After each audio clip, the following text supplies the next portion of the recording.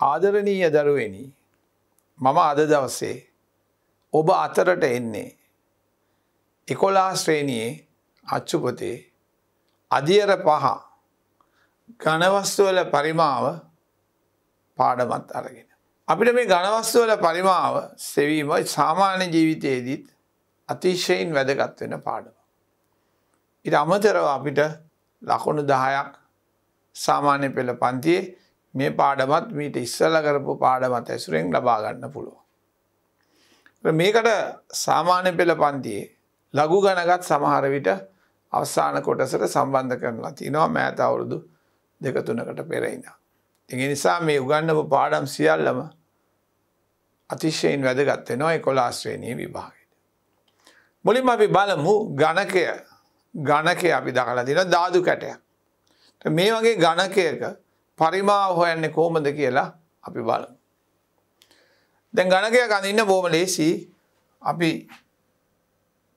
ඕනනම් අපේ කොටු රූල් පොතේ කොටු 4x4 රූපයක් මේම අඳිනවා. හැම පැත්තටම 4 ගන්නවා. මේ පැත්තට 2යි මේ පැත්තට 2යි. මෙහාට 4යි. මෙහාට 2යි 4යි. අන්න ඒක අපි යා කරනවා. ඊට පස්සේ මේ අදාළ ශීර්ෂ අපි යා කරාම අපිට ගණකයක් ලැබෙනවා. අපි මේක රූලක් තියලා ලස්සනට ඇඳනනම් බොහොම ලස්සන රූපයක් ලැබෙනවා. දැන් මේකේ අපි හිතමු පාදයක දිග A පළලත් A උසත් A. ඒතර අපි දන්නවා ගණකයක් ගත්තම ඒක හැම පැත්තක්ම සමචතුරස්‍ර වලින් හැදිලා තියෙනවා. දැන් මේකේ ඉඩ ප්‍රමාණයයි මේ ගණකයක පරිමාව කියන්නේ මේ වස්තුව නිසා අවකාශයේ කොටුවන ඉඩ ප්‍රමාණය. ඒක අපිට හොයන්න පුළුවන්. දැන් අපිට පුළුවන් අපි ඉගෙනගෙන තියෙන නිසා කලින් මතකයි අපිට පතුලේ වර්ගඵලය උසෙන් ගුණ කරන්න පුළුවන්. ඒතර පතුල A වරක් A උසත් A. එහෙනම් පරිමාව V සමානයි A වරක් A කියලා අපිට ලියන්න පුළුවන්. ඔය තව ටිකක් සරල කරලා ඕනනම් අපිට A3 බලය කියලා ලියන්න පුළුවන්. මෙතන A කියන්නේ පාදයක දිග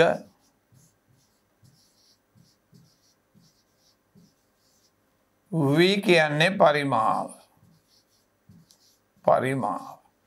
ගණකේ අපි දකිනවා දිගත් පළලත් උසත් තුනම සමානයි. ඒ සංඛ්‍යා දින ගුණ කිරීමෙන් අපිට පරිමාව සොයා ගන්න පුළුවන්. දැන් අපි බලමු ගණක කීපයක පරිමාව සොයන විදිය.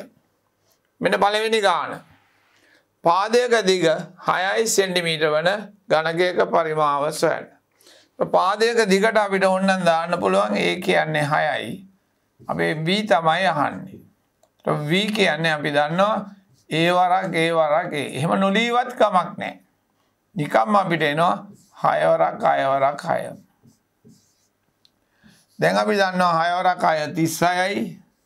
අපි ඒක 6ෙන් ගුණ කරනවා. 36යි 3යි 21යි 216යි. මේ 216 සාමාන්‍යයෙන් අපිට දර්ශක පාඩමේදී මතක ඉඳලා ඇති 6 3 බලය 216 බව. අපි යමු ඊළඟට දෙවෙනි ගාන බලන්න. පාදයක දිග 11 සෙන්ටිමීටර වන ගණකයක පරිමාව සොයන්න. එහෙනම් මේකේ A කියන්නේ 11යි දරුවනේ. V අහනවා. ඕන අපි සූත්‍රයට ආවොත් A වරක් A. ඒ තුනේ බලයෙන් එන්නත් අපිට පුළුවන්. එතකොට 11 වරක් 11. එතකොට 11 වරක් 11 අපිට මතකයි 121යි. දැන් මේක අපි 11න් ඕනම සංඛ්‍යා ගුණ කරන්න ලේසි ක්‍රමයක් කියලා දුන්නා. මේ එක ඈඩ් කරලා ලියනවා. මේක 3යි මේක 3යි මේක ඈඩ් කරලා ලියනවා. එතකොට 1331යි ඝන සෙන්ටිමීටර. දැන් කියන්නේ මේක ආයේ 11න් ගුණ කරන්නේ කොහොමද? ලේසි ක්‍රමයට 1යි 4යි 6යි 4යි 1 35යි 11න් ගුණ කරන්නේ 5යි 3යි මේ දෙකේ එකතු 8යි. අනේ ඒ කෙටි ක්‍රමයක් තියෙනවා අපි ඔක කියලා දීලා තියෙනවා පොඩි පන්තිවලදී කියලා දෙනවා. අපි යමු ඊළඟ ගානට. අන්න බලන්න. දැන් අපි පරිමාව දීලා තිනවා. ගණකයක පාදයක දිග අහනවා. පරිමාව කියන්නේ වොලියුම් V 125යි. පාදයක දිග A නම් A. අපි දන්නවා V කියන්නේ A3 බලය. අනිත් පැත්තට ලියාගත්තොත් සුන්දරයි වැඩේ. A3 බලය සමානයි V. මොකද A නේ අහන්නේ. සූත්‍රය අනිත් පැත්ත හැරෙව්වොත් අපිට ඒක ලේසි වෙනවා. දැන් බලන්න මෙතනදී අපිට නැවත ඕන වෙන්නේ දරුවනේ දර්ශක ඥානය. මේ 125 අපි 3 බලයකට හදා ගන්න නම් අපි දන්නවා අගට 25 තියෙද්දි 5න් බෙදෙනවා. 5 වරක් 2 10යි 25ට 5යි. 5 වරක් 5යි 5 වරක් 1යි. අන්න බලන්න මේ 3 බලය සමානයි 5 3 බලයට. දැන් දර්ශක සමාන නිසා ඒ සමානයි 5යි. ඒකකය බලලා සෙන්ටිමීටර දානවා. අන්න බලන්න බොහොම ලේසියෙන් අපි ඒක සොයාගත්තා. තවත් එකක් අපිට දීලා තියෙනවා. පරිමාව V කියන්නේ 1000යි. ඔන්න 1000 ලිව්වා. පාදයක දිග A හානවා. V කියන්නේ A3 බලය අනිත් පැත්තට ලිව්වොත් A3 බලය කියන්නේ V. V කියන්නේ 1000යි. ඒතර 1000 අපිට මතකයි මෙතන බිංදු 3ක් තියෙනවා. ඒ කියන්නේ 10 3 බලය. දෙන්නම සමානයි. දර්ශක සමාන නිසා අපි පාද සමාන කරනවා. එහෙනම් ඒ වලාගය 10යි සෙන්ටිමීටර. අපි යමු ඝනකාභය ගැන කතා කරන්න. දැන් ඝනකාභය කියන්නේ ගඩොල් කැටයක හැඩය. අපි මතක තියාගෙන ඉන්නවා. ගඩොල් කැටයක් හොඳම උදාහරණය තමයි ගඩොල්. නැත්නම් බ්ලොක් ගලක් සිමෙන්ති වලින් හදලා තියෙන්නේ. ඒකත් අඳින්න අපිට ලේසි ක්‍රමයක් තියෙනවා. අපිට බලවන් කොටු ගණන් කරලා ඕනනම් කොටු 4යි කොටු 6යි විතර අරගෙන ඍජු කෝණාශ්‍රයක් අඳින්න. ඍජු කෝණාශ්‍රයක් අඳින්න. 4යි 8යි හරි කමන්නේ කොටු රූල් පොතේ ගණන් කරලා ඇඳා. ඊට පස්සේ ඒකත් මේ විදිහටම 4 ආයි පහුව ඇඳලා ඒ සමානව දිගක් අපි ගන්නවා කලින් ගත්ත. අන්න ඒක යා කරනවා. ඊළඟට මේ අදාළ ශීර්ෂ ටික අපි යා කළාම අපිට ලස්සන ඝනකාභයක් මේ විදිහට මතු වෙලා පේනවා. දැන් ඔයාලා දාන මේ ස්මාර්ට් බෝඩ් එකේ තියෙනවා ඝනකාභ ඝනක ඔක්කොම තියෙනවා.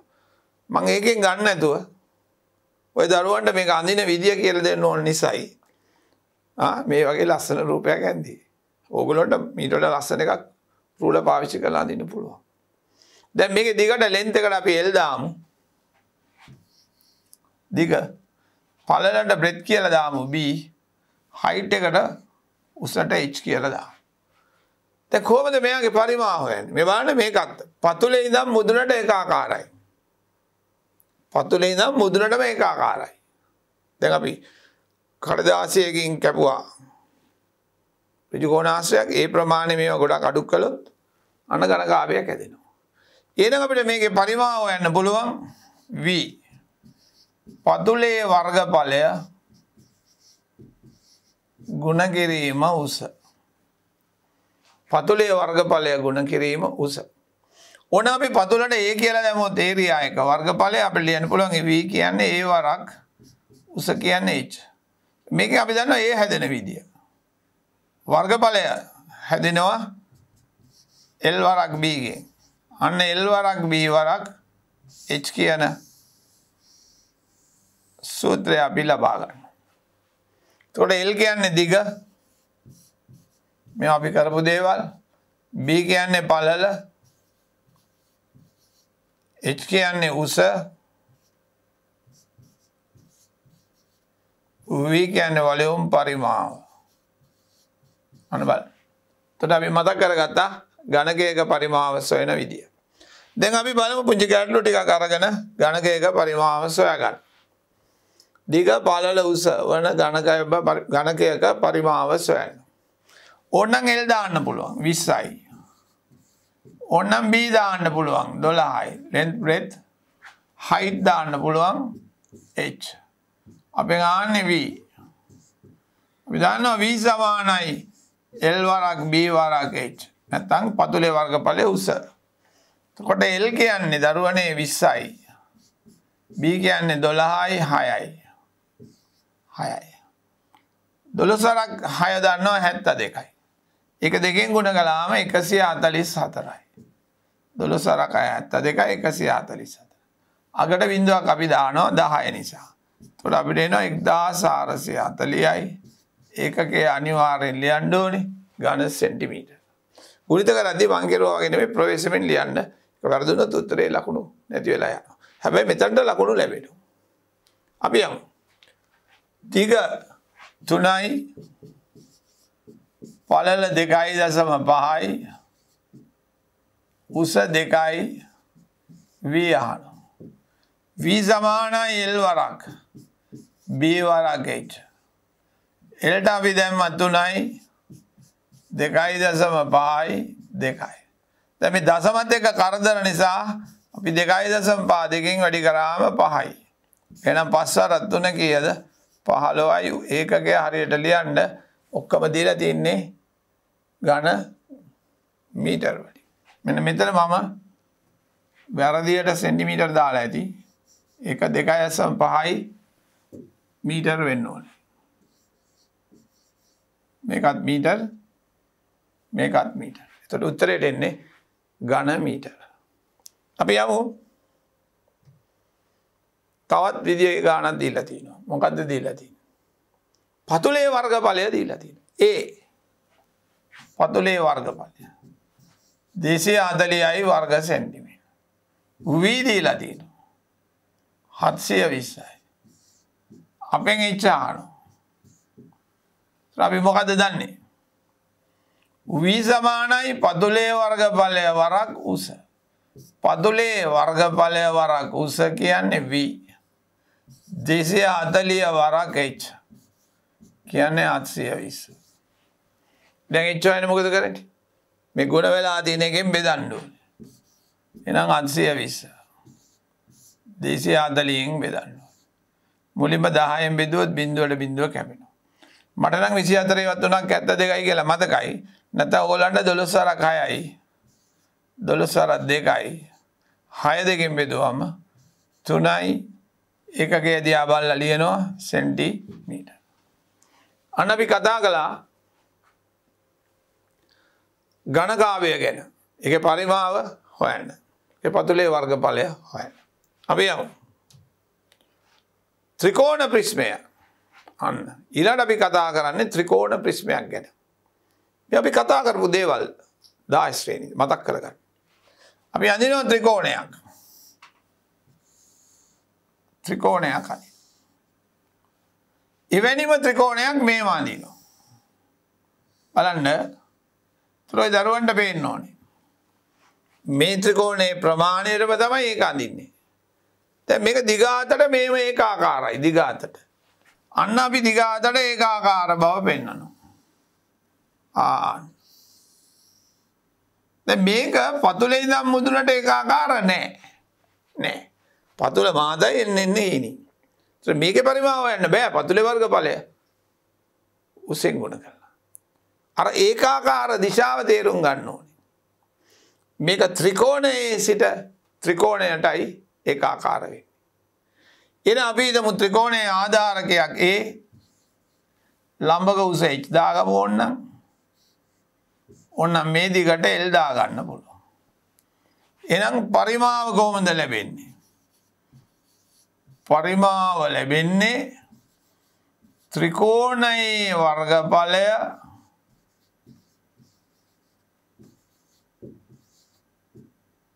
ගුණ කිරීම දිග. මේක හිටෙව්වොත් උස හතරට දෙන්න පුළුවන්. ඒතර උස කියන්න පුළුවන්. එහෙනම් පරිමාව v සමානයි භාගයයි. කොහොමද භාගය දාලා ත්‍රිකෝණයේ වර්ගඵලය වෙන්නේ? ආධාරකය වරක් උස ලම්බක උස ගුණ කිරීම L. අන්න ත්‍රිකෝණයේ පරිමාව අපි සොයාගත්තා. මේකේ වැදගත්ම සංකල්පය තමයි ත්‍රිකෝණයේ සිට ත්‍රිකෝණයට ඒකාකාර වෙන්නේ. ඕනම වස්තුවක පරිමාව හොයන්න දෙන්නේ මේ දරුවන්ට ඒකාකාර වස්තුව. යම් මතකට ඒකාකාර වස්තුව. එහෙම නොවන ඒවා තියෙනවා පිරමිඩය. ඒවට වෙනම සූත්‍ර තියෙනවා. මේවා තේරුම් ගන්න ඕනේ. ඒකාකාර දිශාව තේරුම් අරගෙනයි පරිමාව හොයන්නේ කියලා. දැන් අපි බලමු. මෙන්න පළවෙනි ගාන. මේකේ පරිමාව හොයන්න ඕනේ. ඒත් අපි ලේසි v සමානයි ඔන්න භාගය. දැන් මේ ආධාරකය 8යි. ඒකේ ලම්බක උස 12යි. අන්න දරුවනේ. දිග 20යි. දැන් කොහොමද සුළු කරන්නේ? මම නම් කැමති 2.20යි සුළු කරන්න. මොකද මට 10න් ගුණ කරගන්න ලේසි නිසා. පොඩි උපක්‍රමයක්. 12 අර කට නම් 96යි. તો අතන 10 කියන්නේ බිංදුවක් දානවා. අන්න ඝන සෙන්ටිමීටර 960යි. මේකත් අපි බලමු. මේකත් v ආනෝ. මේ ආධාරකය 20යි කියන්නේ මේකත් 20යි. එතකොට භාගයයි. ගුණ කිරීම. ආධාරකය 20 ලම්බක උස 10. ආයිත් මේකේ දිගක් දීලා තිනවා 10යි කියලා. දැන් මෙතන 10 නැතුව අපි දෙමු මේකට 20 වගේ දෙයක්. එතකොට අපි ගුණ කරන්නේ 20ෙන්. අර තරම් වගේ දිගයිනේ ඇඳලා තියෙන රූපේ. එහෙනම් මේක අපි දෙකෙන් කැපුවොත් 10යි. අපිට එනවා 2.3ක්. ඒක ඕනනම් අපිට දිග වෙනස් කරලා තවත් උත්තරයක් ලබා ගන්න පුළුවන්කම තියෙනවා. මෙතන 0.3යි 2යි. භාගයයි 20 වර 10 ගුණ කිරීම 20. දැන් බලන්න දරුවන් තුන්වෙනි ගාන. මේකේ පරිමාව දීලා තියෙනවා. එතකොට ත්‍රිකෝණයේ වර්ගඵලය අහන්න. ඉතින් හරි ලේසියිනේ. එතකොට ත්‍රිකෝණයේ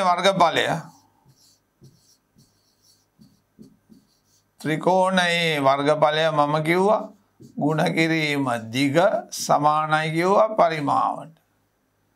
එතකොට ත්‍රිකෝණයේ වර්ගඵලය අපෙන් අහනවා ත්‍රිකෝණයේ වර්ගඵලය. දිග කීයද? 50යි. පරිමාව 2000යි.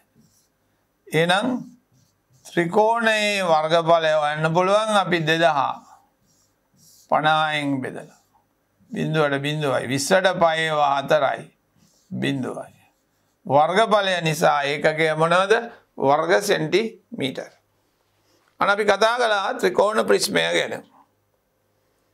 ඊළඟට බලන්න අන්න සිලින්ඩරයක් අපිට දීලා තියෙනවා. සිලින්ඩරයේ පෘෂ්ඨ වර්ගඵල මේවා අපි ඔක්කොම කතා කරලා තියෙනවා.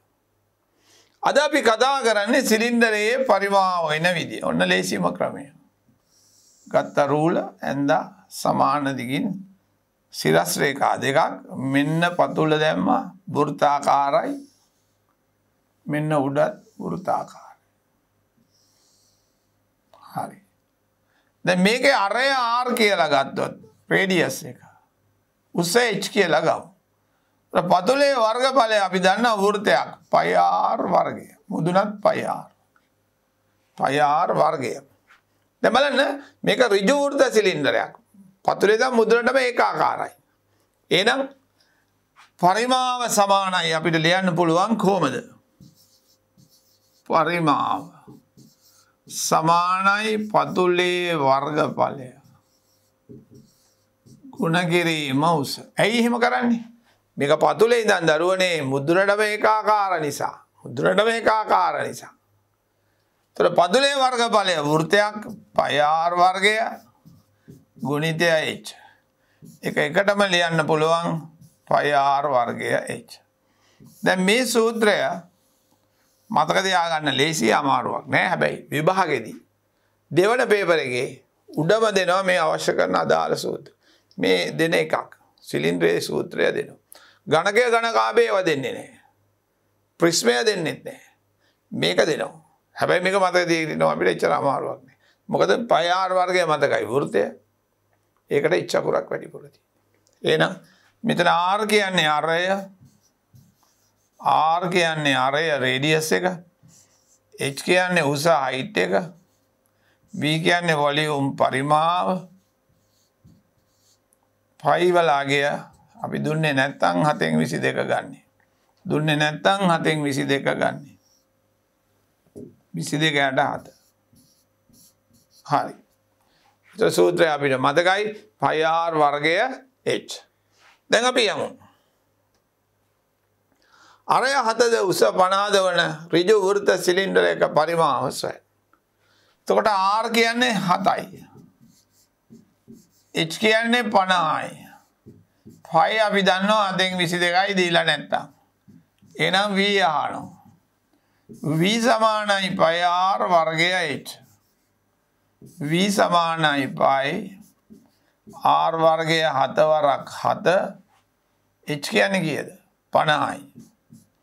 ඔන්න දරුවනේ 7යි 7යි කැපිලා යනවා. හරි. දැන් බලන්න 22 වරක් 7 වරක් 50. 22 වරක් 7 වරක් 50.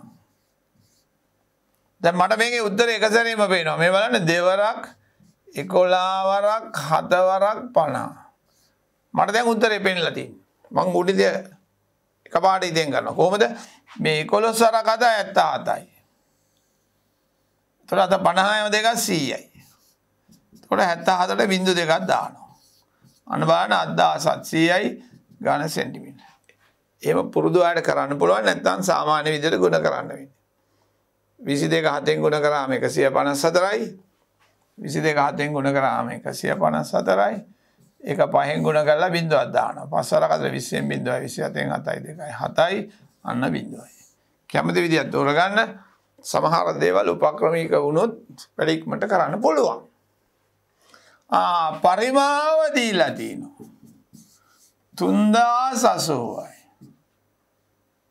උස දීලා තිනවා 20යි. පයි 7ෙන් 22යි. එතකොට R තමයි ආන්නේ. V සමානයි පයි R වර්ගයයි. බොහොමයක් අය මේක මේ විදිහට තියාගෙන හදයි. මගේ දරුවන්ට මම පුරුදු කරලා තින්නේ. මේක මේ අතට ලියා ගන්න. HOR දන්නේ නැත්නම් මේ අතට ලියා ගන්න.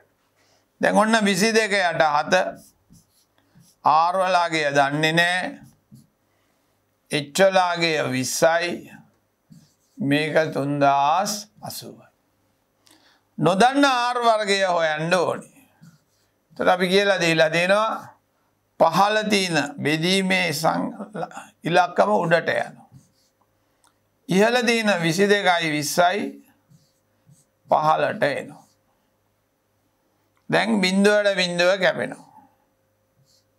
බිංදුවට බිංදුවයි කැපෙන්නේ දෙවරක් 154යි. මේ 154 11න් බෙදුවොත් 14යි. මෙතන 2යි 7යි. අන්න අපිට එනවා R දෙකේ බලය කියන්නේ 7 දෙකේ බලය. දර්ශක සමාන නිසා R සමානයි 7යි සෙන්ටිමීටර. එහෙනම් සිලින්ඩරයේ අරය 7යි සෙන්ටිමීටර. දැන් බලන්න අපි යනවා අපේ අච්චු පොතේ පුනරීක්ෂණ අභ්‍යාසයට. අපිට ඝන වස්තු කීපයක් දීලා දිනවා කියනවා මේ වගුවේ ස්තැන් පුරවන්න. මුලින්ම දීලා තින්නේ ඝනකයක්. බලන්න ඝනකය. අහන්නේ හරස් කඩ වර්ගඵලය. එතකොට මේකේ මෙන්න මේ A තමයි අහන්නේ. මේ පැත්තත් A මේ පැත්තත් A. එතකොට අපිට දෙන්න පුළුවන් A වරක් A. ඕනනම් ලියන්න පුළුවන් A වර්ගය A දෙකේ බලය. ඒකේ උසත් A. ඒ නිසා අපිට දෙන්න පුළුවන් A වර්ගය A ගෙන් ගුණ කරලා A තුනේ බලය. හරි. ඝනකාභය හරස් කඩ වර්ගඵලය සිම්පල් A වරක් B. A වරක් B. ඕනනම් AB ලියන්නත් පුළුවන්. ඊළඟට ඒකේ පරිමාව. ඒකේ උස දීලා තියෙන්නේ C. එහෙනම් AB වරක් C ABC කියන්නත් පුළුවන්. එහෙම ලියන්නත් පුළුවන්. නොලිය ඉන්නත් පුළුවන්. කොහොම ලියුවත් හරි. ත්‍රිකෝණ ප්‍රිස්මය මේ බලන්න. හරස් කඩ වර්ගඵලය. මේක ආධාරකයේ A උස H. එතකොට භාගයයි A වරක් H. භාගයයි A වරක් H. ඊළඟට ඒකේ පරිමාව ඒකේ දිග L දීලා තියෙනවා. එහෙනම් අපි ලියන්න පුළුවන් භාගයයි A වරක් H වරක් L. ඔන්න ගුණිත නැතුවත් අර විදිහට ලියන්නත් පුළුවන්. හරි. ඊළඟට අපි එනවා සිලින්ඩරය. සිලින්ඩරය බලන්න මේකේ අරය R. මේක තමයි හරස් කඩය. මේ තියෙන්නේ වෘත්තයක්. එහෙනම් πr වර්ගය. එහෙනම් ඒකේ පරිමාව මොකක්ද? ඒක h වලින් ගුණ කරනවා πr වර්ගය වරක් h. ඒක අපි ලියන්න පුළුවන් πr වර්ගය h. අනේ එහෙම තමයි අපි මේ වගුව සම්පූර්ණ කරන්නේ. ඒක තව එකක් දිනවා බලන්න. පැත්තක දිග 10යි සෙන්ටිමීටර ඝනකයක පරිමාව සොයන්න.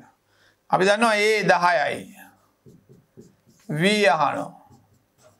V කියන්නේ ඝනකයක් නම් A වරක් A දරුවනේ 10 වරක් 10 වරක් 10 1.3යි 10යි ඝන සෙන්ටිමීටර්. හරි.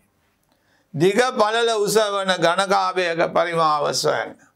දිග length L 15යි. breadth එක 10යි. height එක 8යි. V අහනවා.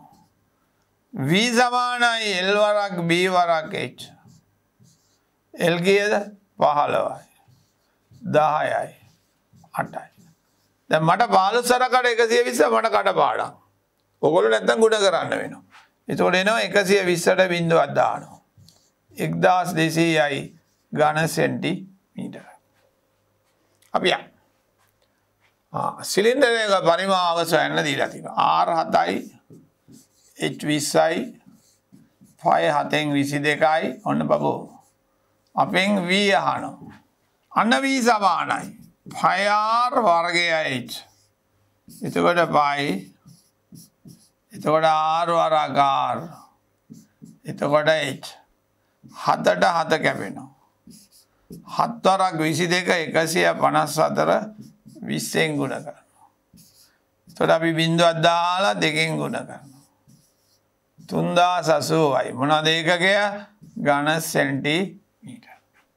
අන්න සිලින්ඩරයේ පරිමාව අපි හෙව්වා. අපි ප්‍රිස්මයක් දීලා තියෙනවා. ත්‍රිකෝණ ප්‍රිස්මයක්. එතකොට මේකේ පරිමාව සොයන්න. ඔන්න V. මෙන්න භාගය අන්න ආධාරකයේ 8 අන්න ලම්බක උස. දැන් මේ මොකක්ද හෙව්වේ? මේ හෙව්වේ බබෝ ත්‍රිකෝණයේ වර්ගඵලය. එක ගුණ කරනවා 15න්. 15. මේ 2ට 4යි. 15 4ක් 60යි. 6 වරක් 360යි ඝන සෙන්ටිමීටර. අපි ඊළඟට බලමු දරුවන් 11 ශ්‍රේණියේ පිරමිඩයක පරිමාව සෙවීම. මේකෙදී ඔබේ අචුපත නොපෙන්වන දෙයක් මම ඔයගොල්ලන්ට පෙන්වන්නම්. පතුල සමචතුරස්‍ර එකක්. මම මුලින්ම අඳිනවා දරුවනේ ඝනකාභයක්. මෙන්න මේ විදියටයි අඳින්නේ මේ අතට. ඝනකාභයක් අඳිනවා.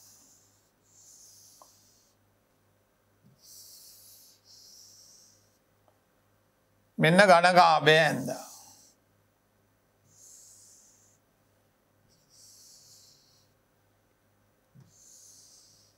හරි. පතුල සමචතුරස්‍රය. දැන් මම පොඩි උපක්‍රමයක් යොදනවා මෙතනදී. මේකම මම ඔයගලන්ට ඉදිරියේදී හේතුවේදී යලිත් මතක් කරනවා. මෙන්න මේකේ මුදුන ගන්නවා. මුදුන අරගෙන මේ සමචතුරස්‍රයේ පාදේ මේ ශීර්ෂය වලට අපි යා කරනවා. සමචතුරස්‍ර පාදේ මුල වලට යා කරනවා. යා කළා අපි මේ සමචතුරස්‍රයත් රතු පෑනෙන් අඳිනවා.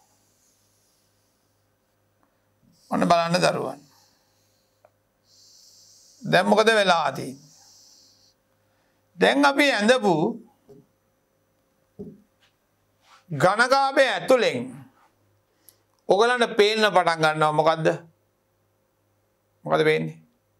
පිරමිඩයක් පේනවා. ඒ පිරමිඩයේ පතුල මම ඕන්නම් පෙන්නන්න මෙන්න මේ විදියට. මේ තියෙන්නේ පතුල.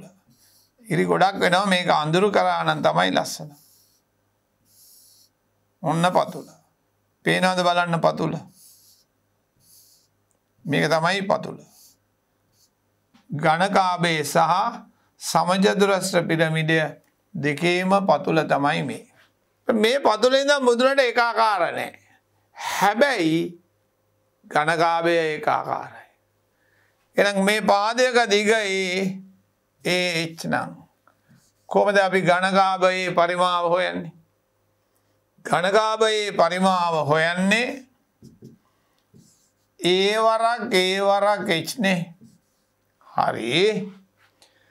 එතකොට මේ පිරමිඩය මතක තියාගන්න අපි හෙව්ව ඝනකාභයේ පරිමාවෙන් 3න් 1යි. 3න් 1යි. ඒ අච්චුපතේ කියන මේ අනි රූප දෙයක් හදලා වැලි දාලා මේ වගේ 3 ගුණයක් ගන්න කියලා. ඒක හොඳයි. ක්‍රියාකාරකමක් විදියට ඉතාමත් හොඳයි. අපිට මේක මතක තියාගන්න පුළුවන්. ඝනකාභයෙන් 3න් 1යි. අන්න රහස. ඝනකාභයේ පරිමාවෙන් 3න් 1යි. එහෙනම් හැබැයි මේ දෙන්නගෙම පතුලයි උසයි සම වෙන්න ඕන. පතුලයි උසයි සම වෙන්න ඕන. අන්න එතකොටයි ඝනකාභයෙන් 3න් 1ක් පිරමිඩය වෙන්නේ. දැන් මේ අපි මොකද්ද කියන්නේ? ඒ කියන්නේ මොකද්ද? සමචතුරස්‍රයේ පාදයක දිග. H කියන්නේ පිරමිඩයේ උස. දැන් මේක මේ එළියෙන් ඇදලා තියෙන උස්ම තමයි H ම තමයි මෙතනින් ඒ උසම තමයි එන්නේ. V කියන්නේ පරිමාව. අන්න දරුවනේ අපිට ලේසියෙන් දැන් මේ සූත්‍රය මතක හිටිනවා. ඝනකාභයෙන් 3න් 1යි පිරමිඩය. ඒ සංකල්පය ඔළුවේ දාගන්න ගණන් හදන්න ලේසි. අපි බලමු. පළවෙනි ගාන ඔන්න. මේකේ පරිමාව හොයන්න කියන්නේ. එතකොට මේකේ ආධාරකය A8යි. H 15යි. V අහනවා. V අපි දන්නවා 3න් 1යි. A වරක් H. අන්න ඒ දෙකේ බලය දාන්නත් තිබ්බා. එහෙනම් 3න් 1යි. V. A කියන්නේ 8යි. H කියන්නේ 15යි. 15ට 3 වරක් 5යි. එතකොට 64ට 5 320යි. ඝන සෙන්ටිමීටර්. අන්න බලන්න 3න් 1යි සමචතුරස්‍රයේ වර්ගඵලය උස ගුණ කිරීම උස. අපි යමු මේකට. මේක දීලා තියෙනවා A 12යි. H දීලා තියෙනවා 20යි. අපි ආන්නේ V. අන්න V අපිට ලැබෙනවා 3න් 1යි. A වරක් උස H. විසුළු කරමු. 3න් 1යි 12 වරක් 20. සුළු කරන්න. 3 වරක් 4යි. එතකොට V කියන්නේ 12 4 2 8යි 80යි 12 වරකට 96යි. 12 වරකට 96යි අගට බිඳුවයි ඝන සෙන්ටිමීටර්. ඝන සෙන්ටිමීටර්. අපි යමු. අච්චුපතේ නිදසුන පිටු අංකය 63. අපිට කියනවා මේකේ පරිමාව හොයන්න කියලා. අපි හදපු ගානම තමයි මේකේ A 15යි H 10යි අපෙන් V ආනවා. તો V කියන්නේ මෙන්න 3න් 1. මෙන්න A වරගේ සමචතුරස්‍රයේ වර්ගඵලය මෙන්න H. ආදේශ කරන්න. ඒ වලාගේ 15 වරක් 10. මෙතන 5යි. 5 15 75යි. අගට බිඳුවක් දානවා. පරිමාව ඝන සෙන්ටිමීටර් 750යි. අපි යමු. අන්න නිදසුන දෙකකුත් දීලා තියෙනවා. ඒකවල පරිමාව දීලා තියෙනවා 400යි කියලා පාදයක දිග අහනවා. ඊට බලන්න V දීලා තියෙනවා 400යි. H දීලා තියෙනවා 12යි. අපෙන් ඒ තමයි අහන්නේ. V සමානයි අපිට මතකයි A වරක් H. එහෙනම් අපි අනිත් පැත්තට ලියනවා. A වරක් H කියන්නේ කීයද? V. එහෙනම් 3න් 1යි A වර්ගය. H කියන්නේ කීයද? 12යි. V කියන්නේ 400යි. ඕන අපිට A වර්ගය හොයන්න පුළුවන් 400 3න් බෙදුවා. 3න් ගුණ කරා 15. 12න් බෙදුවා. 3 වරක් 4යි. එහෙනම් A වර්ගය 100යි. එහෙනම් 100 වර්ගමූලය ධන හෝරින. නමුත් ධන උත්තරේ අපි බාරගන්නේ 10යි සෙන්ටිමීටර්. අන්න ඔබේ නිදසුන අංක 2. සූත්‍රය මොකද්ද? 3න් 1යි පතුලේ වර්ගඵලය වරක් උස. අපි බලමු 5යි 1 අභ්‍යාසය පිටුව 64. පළවෙනි ගාන. සමචතුරස්‍රයේ පාදයක දිග 5යි. උස 9යි. අපෙන් අහන්නේ පරිමාව. මතක කරගන්න v සමානයි 3න් 1. පාදයක දිග වරක් දිග සමචතුරස්‍රයේ වර්ගඵලය ගුණිතය උස. අන්න අපිට එනවා 3න් 1. ඒ වලාගේ 5 වරක් 5. මෙතන 9. 3 වරක් 3 9යි. එතකොට ලස්සන උත්තරයක් අපිට හැම වෙනවා. 25යි 3න් ගුණ කළාම 75යි ඝන සෙන්ටිමීටර. අපි මේකේ දීලා තිනවා ආධාරකයේ වර්ගඵලය 36යි. උස 10යි. v අහන. v කියන්නේ 3න් 1යි. එතකොට සමචතුරස්‍රයේ වර්ගඵලයට තමයි ඒ දාන්නේ. උස h. එන බලන්න 3න් 1යි. මේක 36යි අරක 10යි. 3 වරක් 12යි. අපිට ලැබෙනවා 120යි මොනවද? ඝන සෙන්ටිමීටර. ඝන සෙන්ටිමීටර. අපි සමචතුරස්‍ර පිරමිඩයේ උස 12යි නම් පරිමාව මෙච්චර නම් ආධාරකයේ පාදයක දිග සොයන්න. එතකොට h දීලා දිනවා කීයද පුතා? 12යි. v දීලා දිනවා 256යි. අපෙන් ඒ අහනවා. සූත්‍රයේ මේ අතටම ලියාගත්තොත් අන්න v 3න් 1 ලිව්වා. ඒ වර්ගය ලිව්වා 12 ලිව්වා. 256 ලිව්වා. එන ඒ වර්ගය හොයන්න පුළුවන්. 3න් ගුණ කරලා 12න් බෙදනවා. 12 වරක් 2 කීයද? අපි 3න් ගමු. 3 වරක් 4යි. 4 වරක් 24යි. අන්න එනවා 64ක්. ඒ වර්ගය 64යි. එන ඒ සමානයි ධනෝරින මූල 64. ධන උත්තරේ බවණයි බාරගන්නේ. 8 සෙන්ටිමීටර. මේක බලන්න. ආධාරකයේ වර්ගඵලය අහනවා. උස 5යි. පරිමාව 60යි. ඒ අහනවා. එතකොට 3න් 1යි. ඔන්න ආධාරකයේ වර්ගඵලය වරක් උස කියන්නේ v. මෙන්න 3න් 1. ඒ දන්නේ h5යි. ඒ හොයන්න මොකද වෙන්නේ? 3 උඩට යනවා 5 යටට එනවා. 5 වරක් 12යි. එන ඒ කියන්නේ 36යි. මොනවාද ඒකකය? වර්ගඵලය නිසා වර්ග සෙන්ටිමීටර. වර්ග සෙන්ටිමීටර. අපි ආධාරකයේ පැත්තක දිග 9යි. සමචතුරස්‍රාකාර පිරමිඩයක පරිමාව මෙච්චර නම් උස සොයන්න. දේශීනේ. ඒ 9යි. v 216යි. එච්චානු. දැන් කෙලින්ම අපි සූත්‍රය එච්චානින්ද මේ පැත්තට ලියනවා. ඔන්න 3න් 1. මෙන්න 9 වරක් 9. මෙන්න h 216. මෙතනට 3 වරක් ඕනනම් 3යි. එන h හොයන්න පුළුවන් 216. 3නුයි 9නුයි. 3 වරක් 7යි 3 වරක් 2යි. 72ට කීයද 9 වරක් බබෝ? 9 වරක් 8 72යි. 8යි සෙන්ටිමීටර උස. මේකට ආධාරකයේ වර්ගඵලය වූ උස සොයන්න. දේශීනේ. ඒ 16යි. v 80යි. එච්චාන 3න් 1යි වරක් h කියන්නේ v. 3න් 1යි කියන්නේ 16. වරක් h කියන්නේ 80යි. අපි ආ පැත්තට ගනිමු. 3 ඉහළට යනවා ගුණිතය වෙනවා බෙදීම 16. 16 5 80යි කියලා අපි දන්නවා.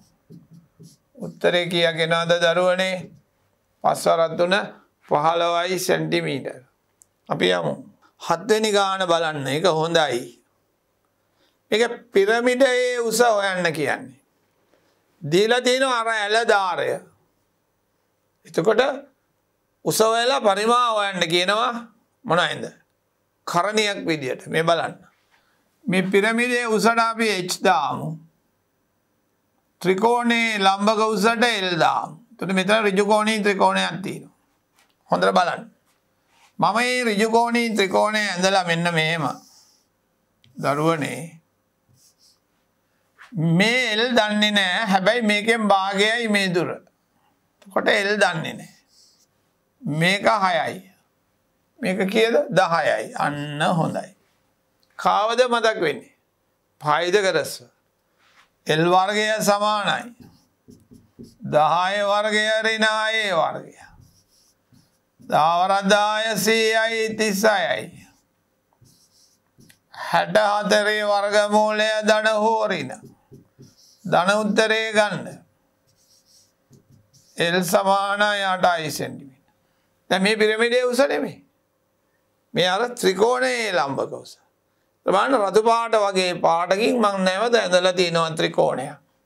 අන්න මේ ත්‍රිකෝණය අපි බලමු දැන්. රතු පාට රූපයට යමු. මෙන්න මේම රතු පාට රූපය. රතු පාට මම ඇඳුනේ වෙන පාටක් වගේ කමක් නැහැ. අන්න පාට රූපය කියමු. H දන්නේ නැහැ පිරමිඩයේ උස. අතන භාගය 6යි. අතන ආපු L 8යි. අන්න බලන්න දරුවන්.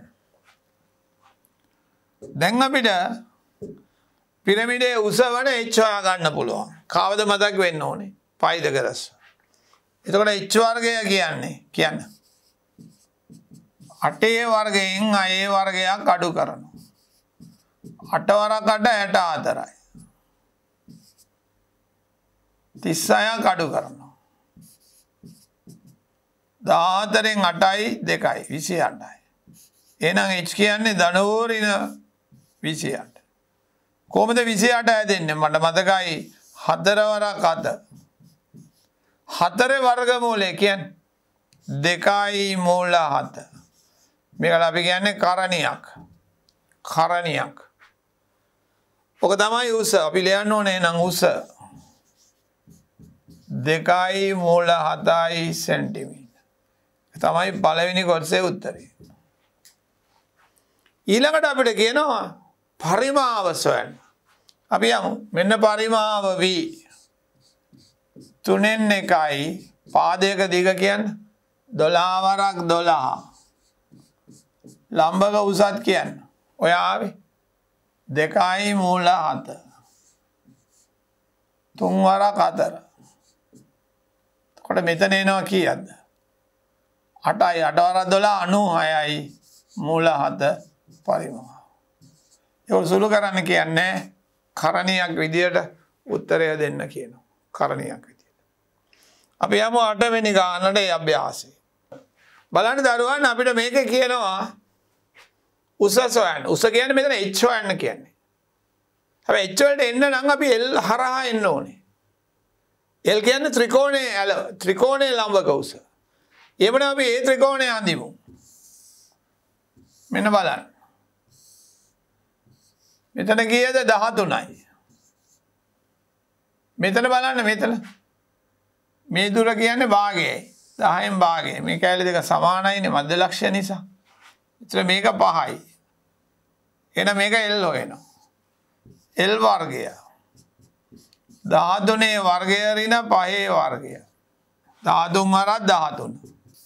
169. ඒකෙන් අපි 25ක් අඩු කරනවා.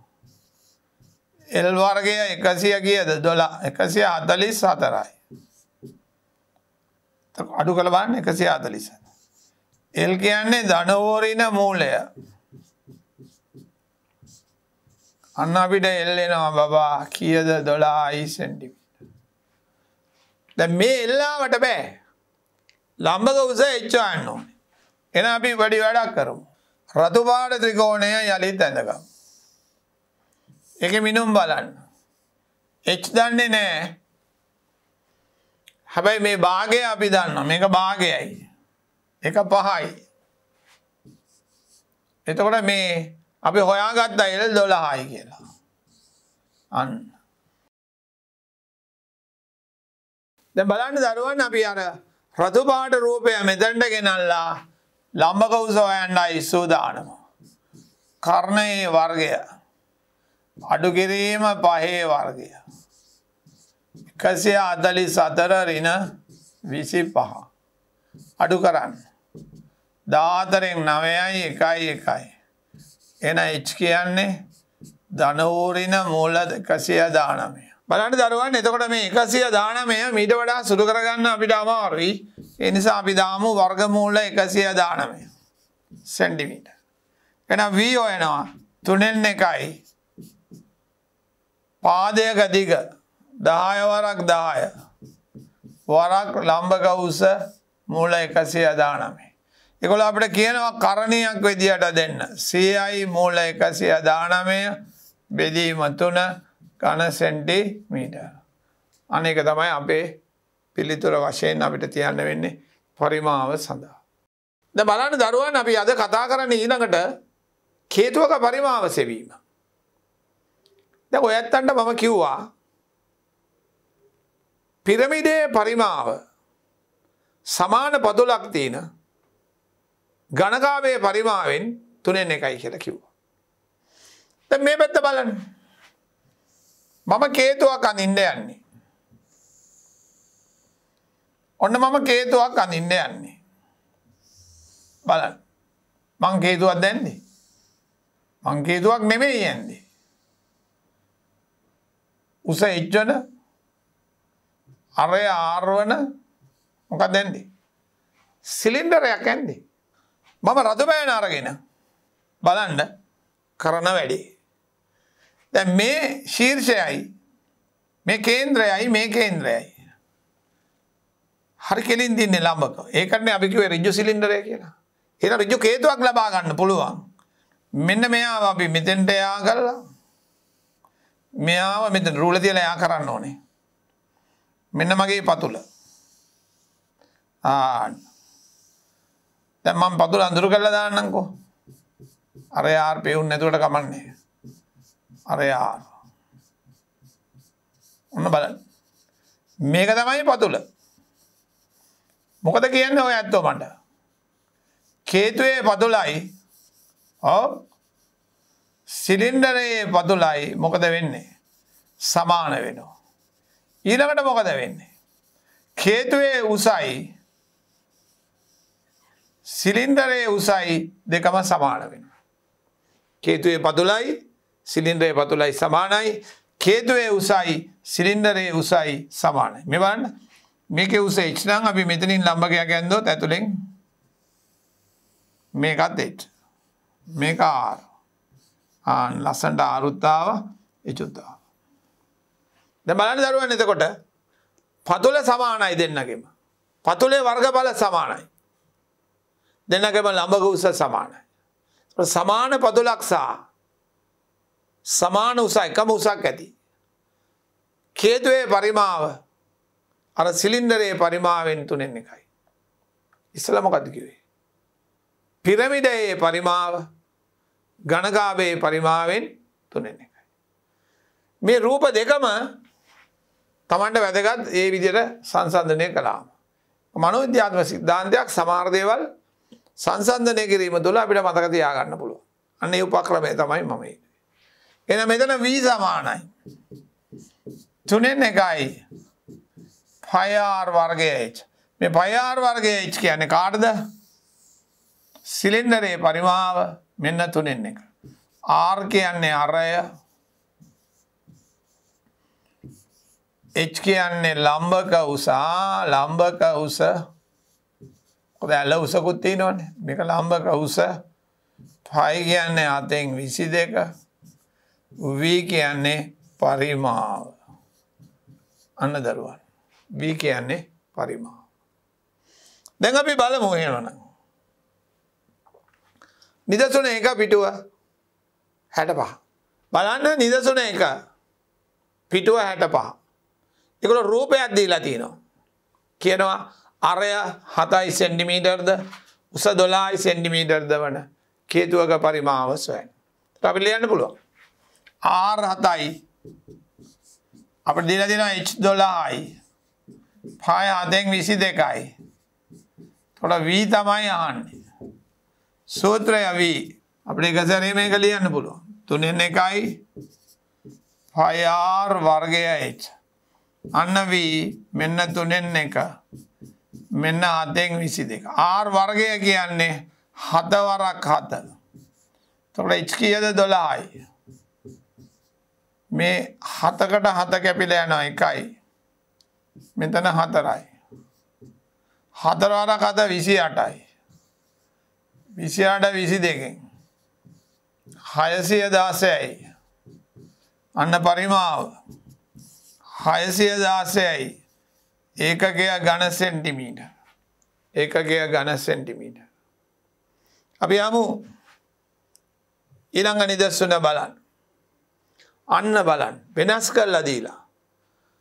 අරය දීලා නැහැ පරිධිය දීලා දිනවා. උස දීලා දිනවා. එතකොට පරිධියෙන් එන අරය හොයා ගන්න ඕනේ. ඒක පොඩි වැඩක් නේ. මේක කියනවා පරිධිය 88යි. පරිධිය 44යි. පරිධිය 44යි. පයි සමානයි 7න් 22යි. එහෙනම් R ආනෝ. C සමානයි මතකද? 2πr. ඒක අපි අනිත් අතටයි ලියාගන්නේ. 2πrc. මේක මගේ ක්‍රමය. මෙන්න 2යි මෙන්න 22ට 7යි. මෙන්න R 44යි. මොනවද උඩ යන්නේ? බෙදන්න උඩ යනවා 7. දෙවරක් 22 යටට යනවා. 22 වරක් 2යි 2ට 2යි අරය 7යි. අන්න දැන් අපි හොයනවා R 7යි H දීලා තියෙනවා කීයද බලන්න 21යි 5 7න් 22යි V අහනවා V සමානයි 3න් 1යි 5R වර්ගය H 3න් 1යි 5 R වර්ගය H බලන්න 5R වර්ගය H 7ට 7 3ට 7යි 3යි කපන්න තිබුණේ කමන්නේ 7 4 කද කීයද 49 22කින් ගුණ කරනකොට 98යි 98යි 8යි 17යි 10යි එහෙනම් V සමානයි 1078යි ඝන සෙන්ටිමීටර අන්න නිදසුන. දැන් අපි යමු තව නිදසුනක් දීලා තිනවා බලන්න. පිටුව 66 අරයයි ඇල උසයි දීලා තිනවා දරුවනේ. එන උස හොයන්න ඕනේ. මේක පොඩ්ඩක් බලමු අපි රතු පෑන්ෙන් දාගෙන. මෙන්න මේක බලන්න මේ. මෙන්න ඍජු කෝණී ත්‍රිකෝණයක්. අපි රතු පෑන්ෙන්ම මෙතන හෙව්වොත් H වර්ගය. 25 වර්ගයෙන් 7 වර්ගය අඩු කරනවා.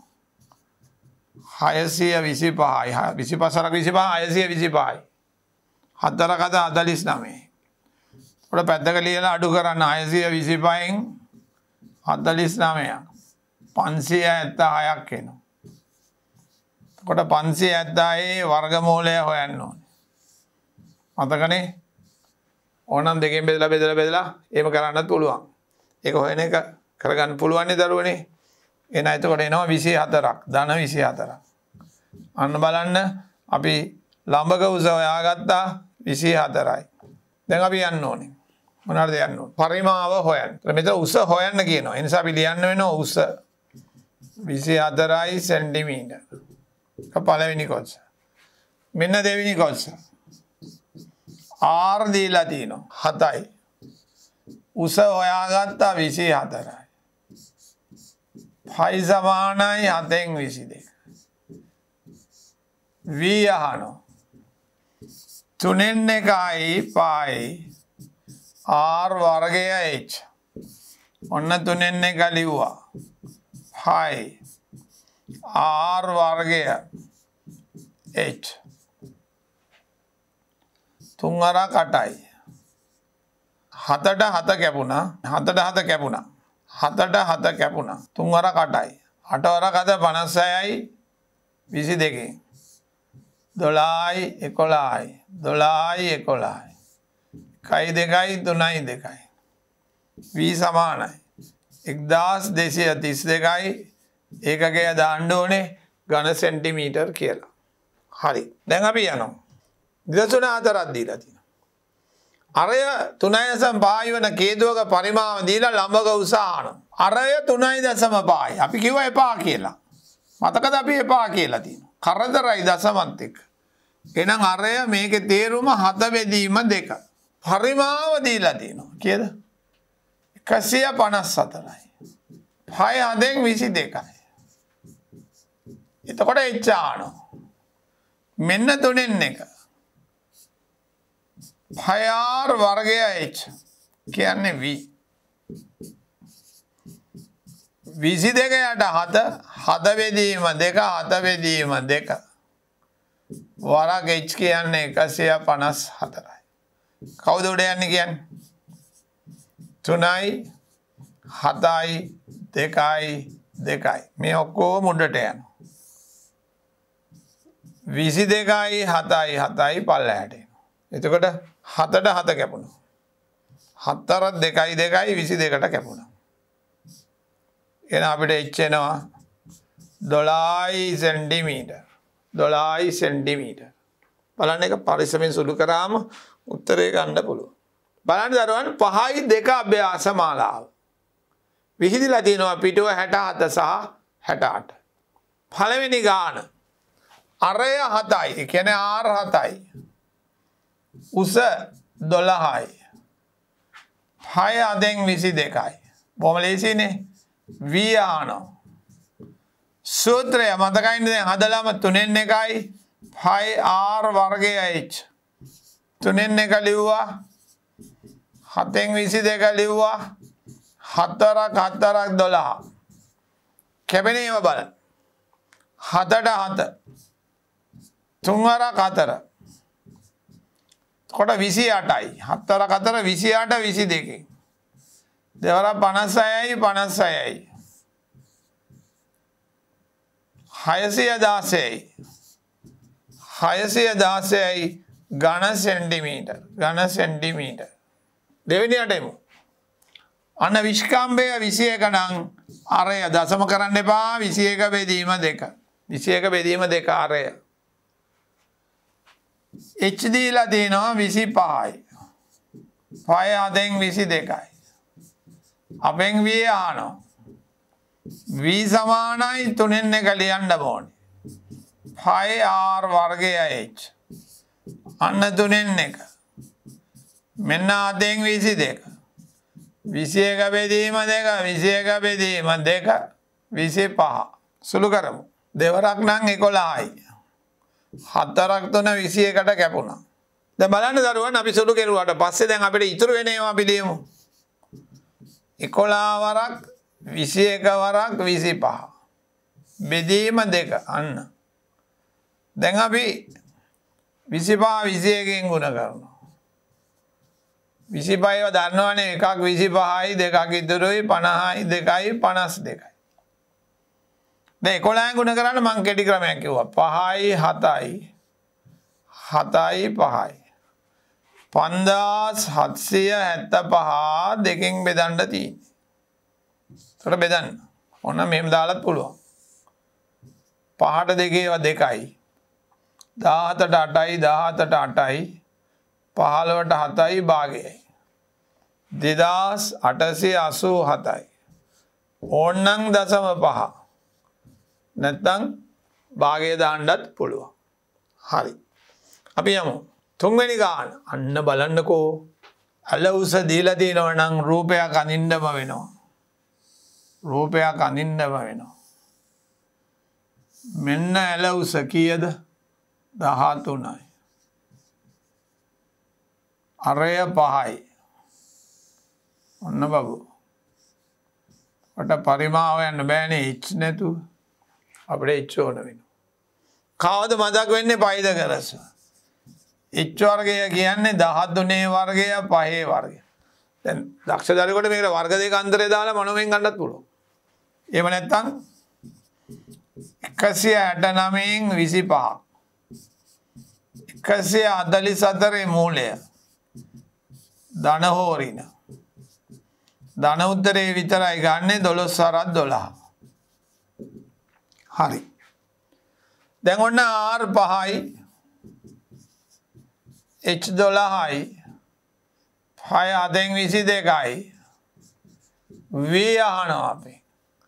V සමානයි 3න් 1යි පයි R වර්ගය H.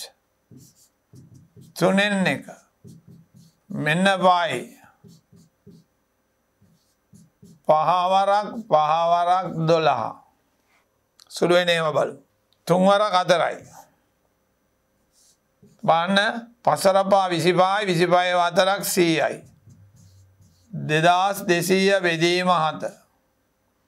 මෙහාට එන්නම් V සමානයි 4 3 21යි 10ට 1යි 30ට 4 28යි 7න් 2යි ඒකකය ඝන සෙන්ටිමීටර් එහෙම මම විදුව විදියට බෙදන්න බැරි නම් දීර්ඝ බෙදීම දාලා බෙදන්න දරුවන් මේ විදියට ඔම දාලා බෙදන්න. හරි. ඕන විදියට කොහොම හරියට උත්තරේ ගන්නයි අවශ්‍ය කරන්නේ. යම් විස්කම්බේ අර ප්‍රශ්නේ ආයිත් ඇවිල්ලා. මෙතෙන්දී අපිට අරය වෙනුවට විස්කම්බය දීලා තියෙනවා. මේ බලන්න. විස්කම්බය 12 නම් මේක 6යි. ඇල උස 10යි නම් h වෙන්න ඕනේ. පයි දෙකට දැම්මොත් h වර්ගය. 10 වර්ගය ඍණ 6 වර්ගය. 10 වර්ගය 100යි. මේක 36යි. 64යි. ධන හෝ ඍණ මූල 64. අන්න උස එනවා පුතා 8 සෙන්ටිමීටර්. 8 සෙන්ටිමීටර්.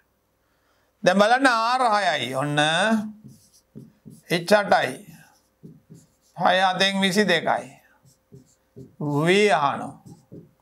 V සමානයි 3න් 1යි 5R වර්ගය H. මෙන්න 3න් 1 මෙන්න අතෙන් 22 6 වරක් 6 H කියන්නේ 8. කැපෙනේ මොනවද තියෙන්නේ? 3 වරක් 2.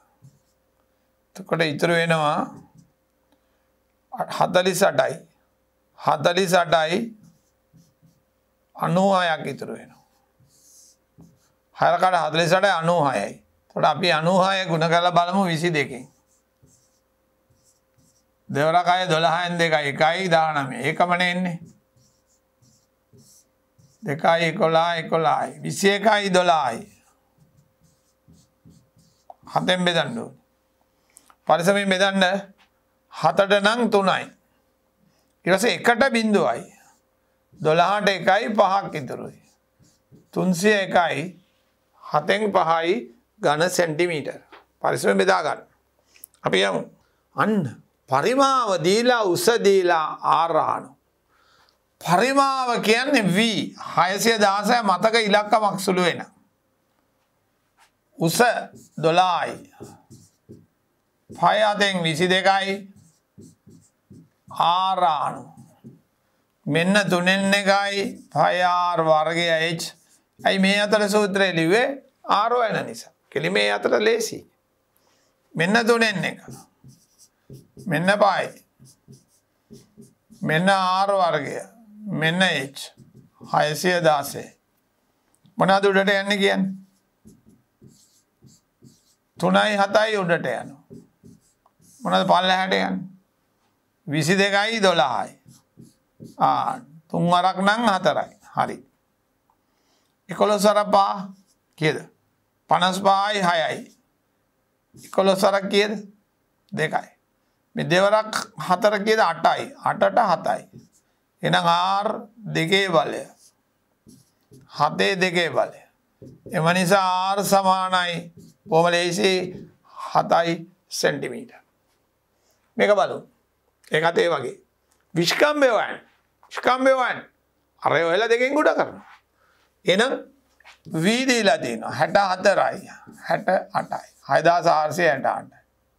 H දීලා තියෙනවා 14යි. 6 හදෙන් 22යි. අපි R තමයි හොයන්නේ. එතකොට අපිට විස්කම්භය හොයාගන්න පුළුවන් පසුවට.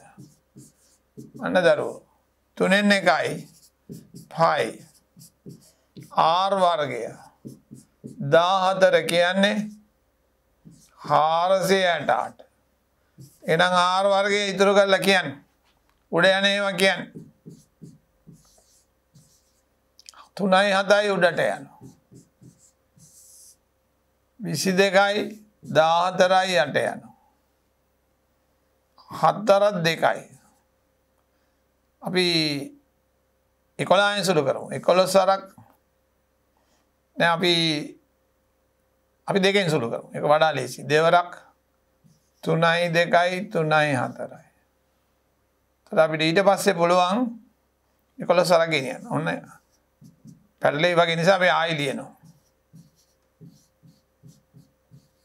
22. අපි දෙකෙන් සුළු කරමු ආයෙසරක්. එතකොට දෙවරක් 1යි 6යි 1යි 7යි. දෙවරක් 11යි. දැන් 11න් සුළු කරමු. 11 වරක් 1 11යි. 51ට 4යි 7යි. R වර්ගය කියන්නේ 147 වරක් 3. මට මෙතන 3න් නිකන් සාධකයක් පේන්න පටන් ගන්නවා. 49 වරක් 3. මේ බලන්න. 3 වරක් 9 27යි එනවනේ. එන R කියන්නේ ධන හෝරින. 49 වරක් මේ 3යි 3යි 9 දා ගන්නත් පුළුවන්. දැන් මට කියන්න 49 මූලය 7යි. 9 මූලය 3යි. එහෙනම් R කියන්නේ කොයි විදිහට ඇදුවත් 21යි සෙන්ටිමීටර්. 21යි සෙන්ටිමීටර්. නමුත් බලන්න මෙතන අපේ අහන්නේ මොකද්ද? විස්කම්භය සොයන්න. එහෙනම් අපි ලියනවා විස්කම්භය කියන D සමානයි 21 වරක් 2 42යි සෙන්ටිමීටර්. 42යි සෙන්ටිමීටර්. අපි යමු ඊළඟ ගානට.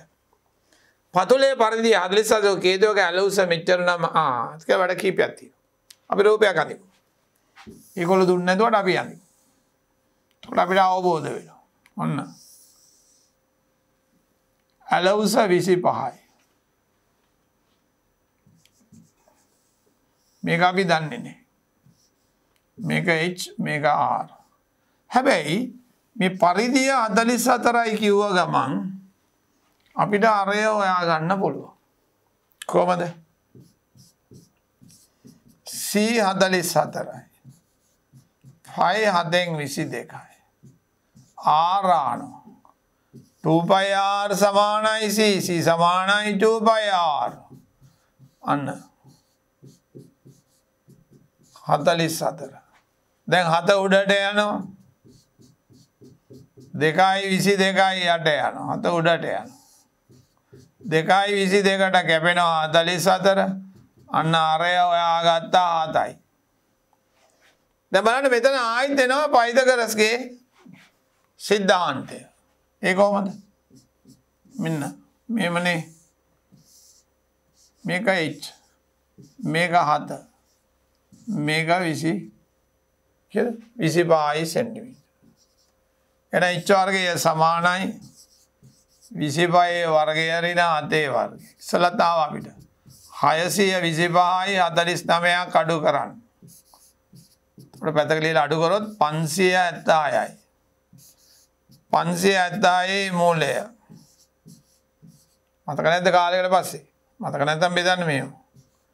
576 ක්‍රම දෙකක්ම දිනවනේ. මෙහෙම. ජෝඩු දාන්න. දෙවරක් 2 4යි. 176ට 4 ඒවා. කියන්නේ 4යි. 4ක් අතර 16යි 17යි. අන්න අපිට එනවා 24ක්. H සමානයි 24යි සෙන්ටිමීටර්. ඒතර මේකත් හරි. දැන් පරිමාව සොයන්න කියන්නේ. ඒතර අපි දන්නවා R කීයද? 7යි. H කීයද? 24යි. 5 7න් 22යි තුන්වෙනි කොටස. V අහනවා. V සමානයි 3න් 1යි. 5R වර්ගය H. 3න් 1යි පයි. R වර්ගය 4ක් 7. වරක් 21. 24. 7ට 7. 3ට 8. 8 වරක් 7 56යි. 22කින් වැඩි කරන්න ඕන. ගුණ කරන්න ඕන. 1232යි. පරිමාව. ඒකගේ ලියන්න. ඝන සෙන්ටිමීටර් 1232යි. අපි යම් හේතු ඇති භාජනයක ආධාරකයේ පරිධිය හරිනේ. මෙන්න හේතු ඇති භාජනය. අපි අනිත් පැත්තට අඳිමුකෝ. මෙන්න ඔපිටට හිටවල භාජනය. ආධාරකයේ පරිධිය 88යි ඍජු උස 12යි. මේ උස 12යි. මේක R. පරිමාව සොයන්න. ඒතර R හොයන් ඉන්න ඕනේ. ආධාරකයේ පරිධිය 88න් අපිට R හොයා ගන්න පුළුවන්. C සමානයි 88යි. pi සමානයි 7න් 22යි. R අහනවා. එතකොට 2 pi R. කවුද C? මෙන්න 2 pi. මෙන්න R. එතකොට R හොයන්න මොකද වෙන්නේ? 7 උඩට යනවා. දෙවරක් 22 යට යනවා. 22 ඒවා 4යි 2යි. අන්න R ආව 14යි සෙන්ටිමීටර්. එතකොට ආන්නේ පරිමාව. R 14යි. H 12යි. pi 7න් 22යි V ආනවා. 3න් 1යි. pi R වර්ගය H.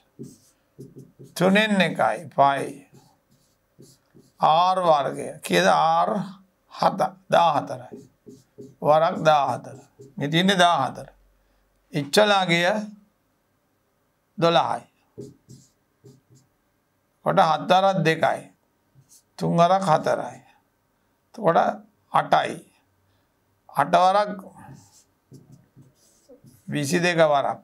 8 වරක් 4 32යි 3යි. 8යි 3යි 11යි. එතකොට අපි 22කින් ගුණ කරන්න ඕනේ 224යි. 224යි. 4යි 6යි 4යි 2යි. අන්න පරිමාව එනවා 2464යි.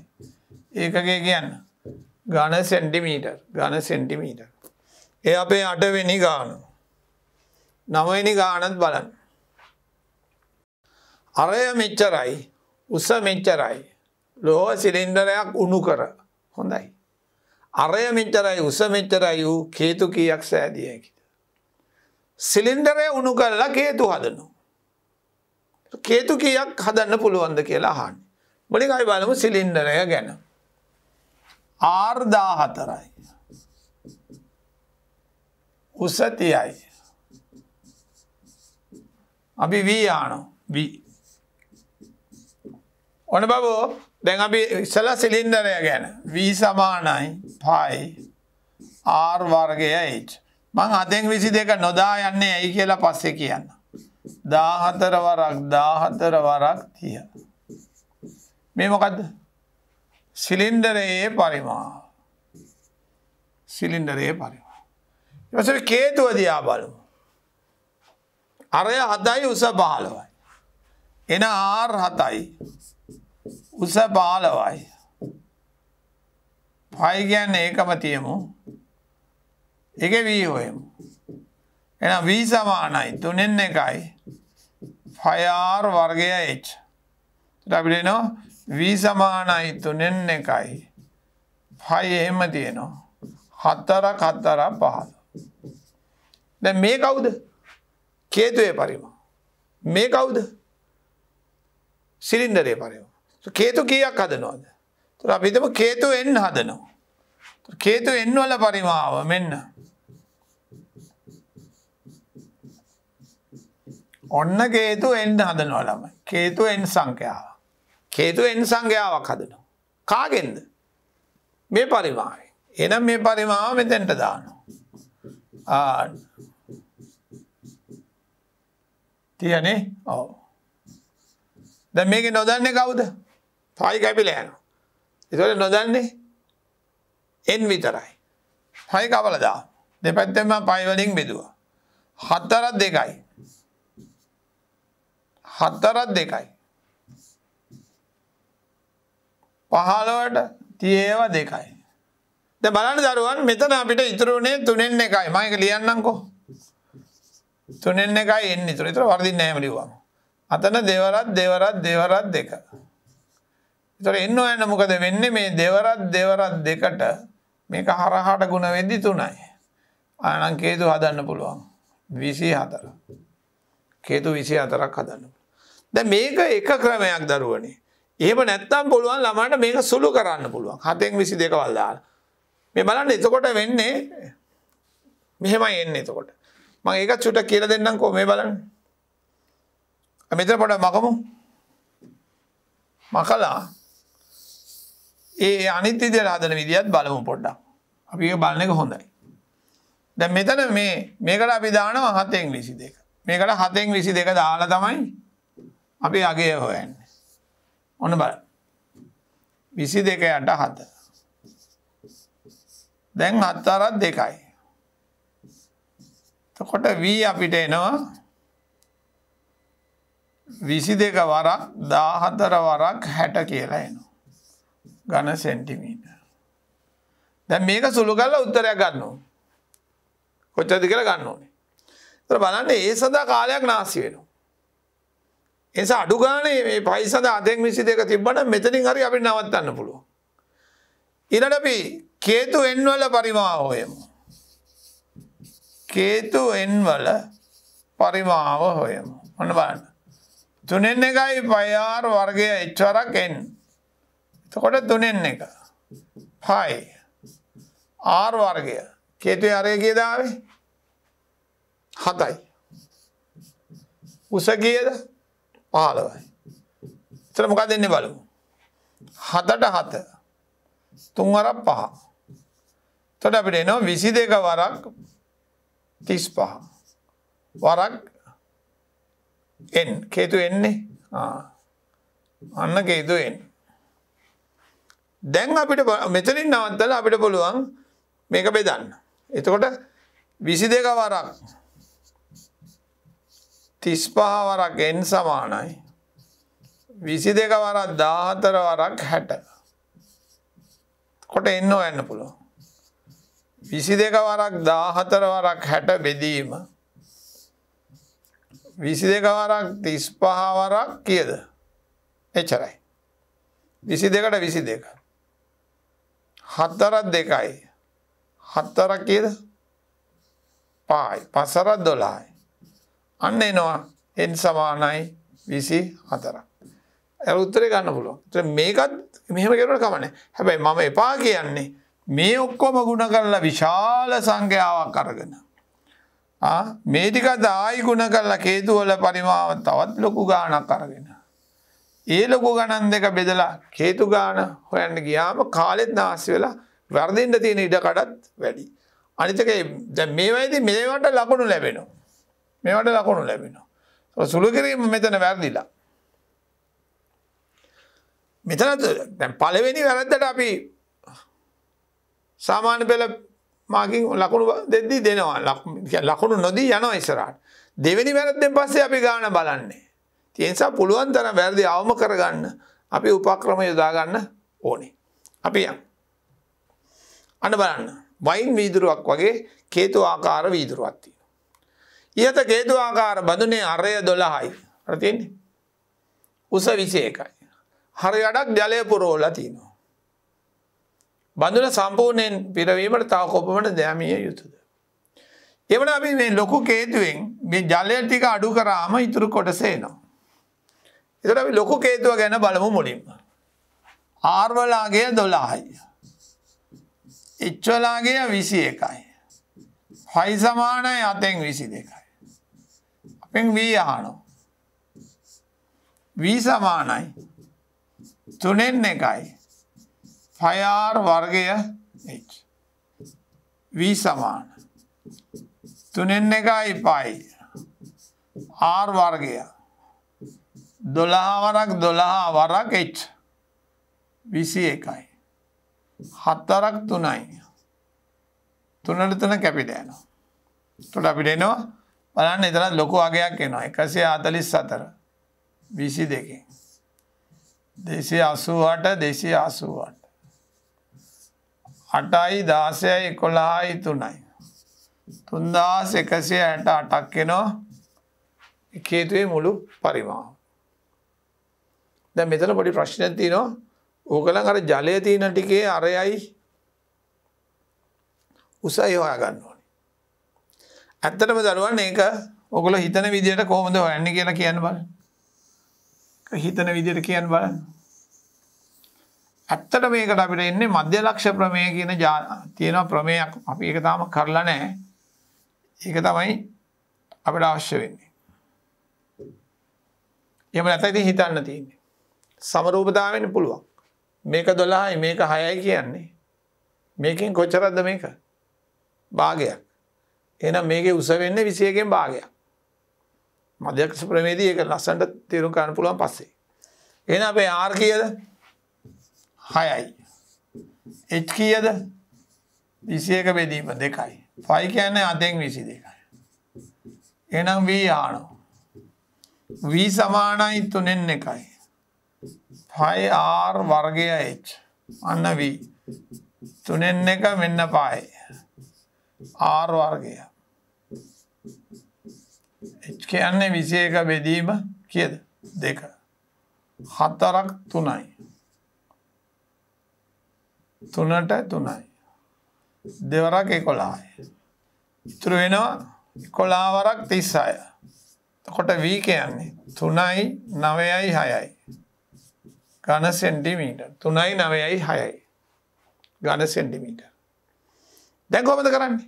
අර හිස් කොටස හොයන්න. මුළු පරිමාවෙන් අපි මේ පරිමාව අඩු කරනවා. එහෙනම් හිස් කොටස 3168න් 396ක් අඩු කරනවා. 16 9ක් 7යි 2යි. එහෙනම් අපිට උත්තරේ ලැබෙනවා 2772යි ඝන සෙන්ටිමීටර්. අපි බලමු දරුවන් ඊළඟට ගෝලයක පරිමාව සොයන්න. 11 ශ්‍රේණියේ අවසාන ඝන වස්තුව තමයි ගෝලය. මේ ගෝලයක පරිමාව සොයන සූත්‍රය අපිට විභාගෙදී දෙනවා. කොහෙද දෙන්නේ? දෙවෙනි පේපර් එකේ උඩම දෙනවා අදාළ සූත්‍රය යටතේ ගෝලයක පරිමාව. අපිට පුළුවන් මේකේ පරිමාව හොයන්න. සූත්‍රය ගොඩනගන්න පුළුවන් ඔබේ අච්චු පොතේ පිටුව 68 69 ක්‍රියාකාරකමක් තියෙනවා ඒක කරන්න. මෙන්න මේකේ R අරය R. එහෙනම් අපිට මේකේ සූත්‍රය අපි දෙමු. පරිමාව V සමානයි 3න් 4යි 6R ඝනය. R 3 බලය. මේක මතක තියාගන්න A level science maths කරන ළමයි ඒගොල්ලන්ට ඒවා මේ කාලේ ඒ කාලෙදී මතක තියාගන්න බෑ. මේ අවුරුද්දේ මතක තියාගන්න ඕනේ. අනිත් ළමයින්ට තමයි මම කිව්වේ විභාගේ ප්‍රශ්න පත්‍රයේ ඉහළින් දෙනවා කියලා. අමාරු නෑ ගණන් කීපයක් හදද්දි කටපාඩම් වෙයි. 3න් 4යි 5R 3 බලය. 3 බලය. මෙතන R කියන්නේ අරය. V කියන්නේ ගෝලයේ පරිමාව. pi සමානයි 7න් 22. pi සමානයි 7න් 22. එහෙනම් අපි බලමු දරුවන් ඔබේ නිදසුනක් තියෙනවා පිටුව 69. අරය 21යි සෙන්ටිමීටර් වන ගෝලයක පරිමාව සොයන්න. ඒතර අරය දීලා තියෙනවා R 21යි. බලන්න. R 21යි. pi 7න් 22. ඔච්චරනේ දෙන්න ඕනේ. එතකොට V සූත්‍රය V සමානයි 3න් 4යි pi R ඝනය. අපි ආදේශ කරමු. මෙන්න. එතකොට 21 වරක් 21 වරක් 21. 21 වරක් 21 වරක් 21 R 3 බලය නිසා. දැන් අපි 7 වරක් 3 21ට කැපිලා යනවා. මෙතන අපිට එනවා 4 වරක් 22 88යි. 21 21කින් ගුණ කරගන්න මට නම් මතකයි 441 බව. දැන් අපි 441 88න් ගුණ කරනවා. දැන් 88න් ගුණ කරන එක තමයි ලේසි. මොකද 8 ඒවා දෙකන්නේ තියෙන්නේ. 8 වරක් එක 8යි. 32යි 3ක් ඉතුරුයි 35යි. ඒතර ඒකමයි නැවතෙන්නේ. 35යි 28. 8යි 10න් බිඳුවයි 1යි 8යි 8යි 3යි. අපිට v ලැබෙනවා 38808යි මොනවාද? ඝන සෙන්ටිමීටර්. ඝන සෙන්ටිමීටර්. අපි කතා කරේ පළවෙනි නිදසුන ගැන. අපි යමු දෙවෙනි නිදසුනට. ඔන්න බලන්න දරුවන් නිදසුන දෙක. අරය 7යි සෙන්ටිමීටර් වූ ඝන අර්ධගෝලයක පරිමාව සොයන්න. එහෙනම් r 7යි. පයි 7න් 22යි. v අහනවා. v අපි දන්නවා භාගයක් දාන්න ඕනේ අමතක නොකර අර්ධගෝලය නිසා. 3න් 4යි පයි r ඝනය. දැන් v සමානයි භාගයයි 3න් 4යි පයි r ඝනය. එතකොට 7 වරක් 7 වරක් 7. දැන් අපි උඩ තියෙන සංඛ්‍යා ටික ගුණිත ටික ලියනවා. ඔන්න බලන්න. පහළ තියෙන ටිකත් ලියනවා. එතකොට 7ට 7 කැපිලා යනවා. දෙකට මෙතන 2යි. එතකොට බලන්න ඉතුරු වෙන්නේ මොනවද?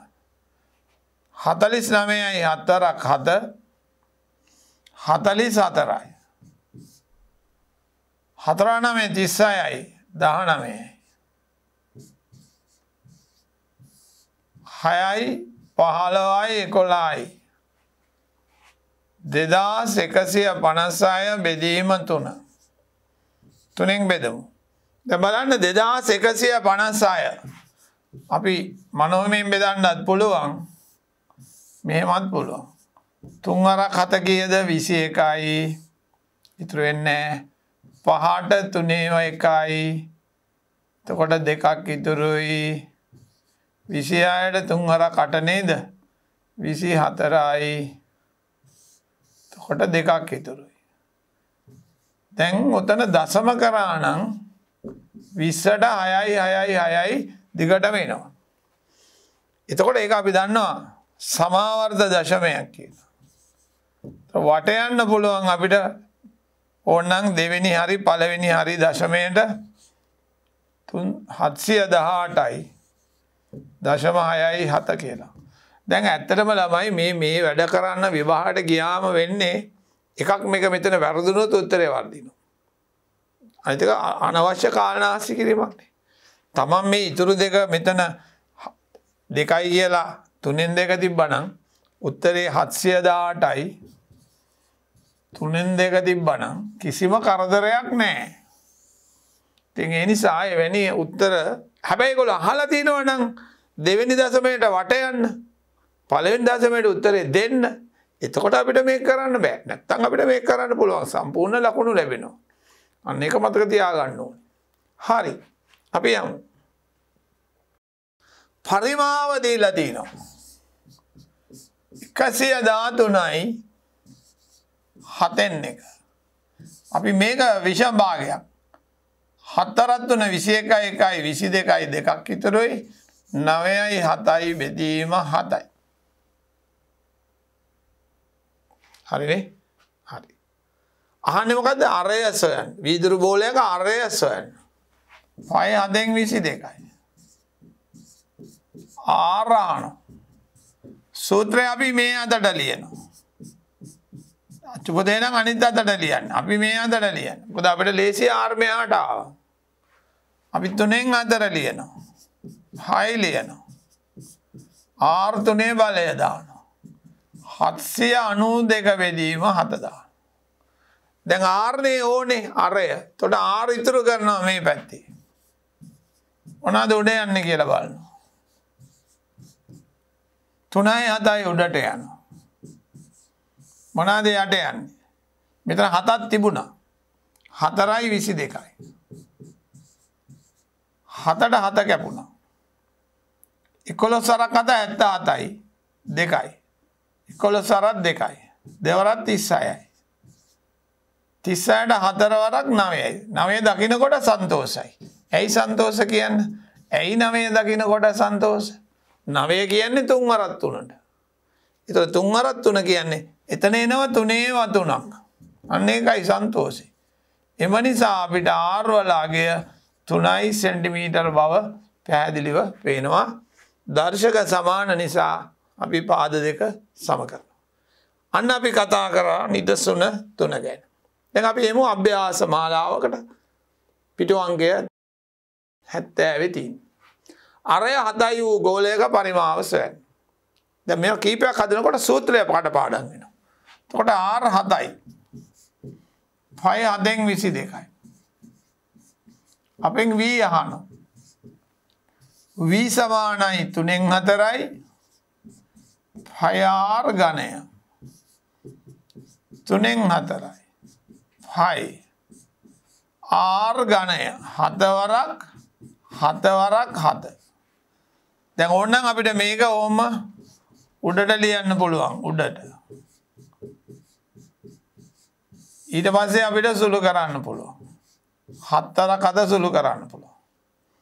දැන් අපි බලමු එතකොට V සමානයි. මෙතන 22 88 වෙනවා.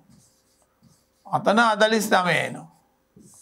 9 වරකට 72යි 7ක් ඉතුරුයි. 39යි. 2යි 9යි 3යි. 11න් 1යි 13යි 43 4312 බෙදීම 3. 4ට 3 1යි. 13ට 4යි 12යි 11ට 3යි 22ට 7යි. 3න් 1යි ඝන සෙන්ටිමීටර. 1437යි 3න් 1යි ඝන සෙන්ටිමීටර. අපි යමු. විස්කම්භය 9 වූ ගෝලයක පරිමාව මෙච්චර බව. ඒගොල්ලෝ පරිමාව දීලා. ඉතින් හරි ලේසියිනේ. විස්කම්භය 9 නම් කීයද R කියන්නේ? 9 බෙදීම 2 පයි සමානයි 7න් 22. අපෙන් V අහනවා. V සමානයි 3න් 4 පය R ඝනය. අන්න V 3න් 4 පයි R ඝනය. කොට 9 බෙදීම 2 9 බෙදීම 2 9 බෙදීම 2 කැපෙනවා බලන්න. 3 වරක් 3යි. මේ දෙවරක් 2 4ට කැපෙනවා. කොට දෙවරක් 11යි. ඒතර 11 වරක් 3 33යි. අතන 81යි. බෙදීම 7. ඔමින් 81 33න් ගුණ කරලා බලමු. 3 වරක් 1 3යි 24යි. 3යි 24යි. 2673 බෙදීම 7. දැන් මනෝමය බැලනම් බෙදන්න නැත්තම් ඕම් බෙදන්න. 7 3 21යි. 57ට 4කට 56යි. 13ට 1යි 6ක් ඉතුරුයි. භාග උත්තර තියන්න. V සමානයි 381යි 7න් 6යි ඝන සෙන්ටිමීටර. මේ බලන්න මේ බලන්න. ඒගොල්ලොන්ගේ උත්තරේම අපිට ලැබිලා තියෙනවා. ඒ කියන්නේ අපි නිවැරදි. අපි යමු ඊළඟ එකට. තුන්වෙනි ගාන. ගෝලාකාර ග්‍රහ වස්තුවක් අරය කිලෝමීටර් 2.1 නම් පරිමාව සොයන්න. අපි බලමු. R 2.1. ඕනනම් දශම නැති කර ගන්නත් පුළුවන්. මෙහෙම තියලත් පුළුවන්. 7න් 22යි. පය ආන. V ආන. කොට V සමානයි 3න් 4යි පය R ඝනය. යම් 4 යට 3 22 යට 7 2.1 අපි උඩට දාමු 22 වරක්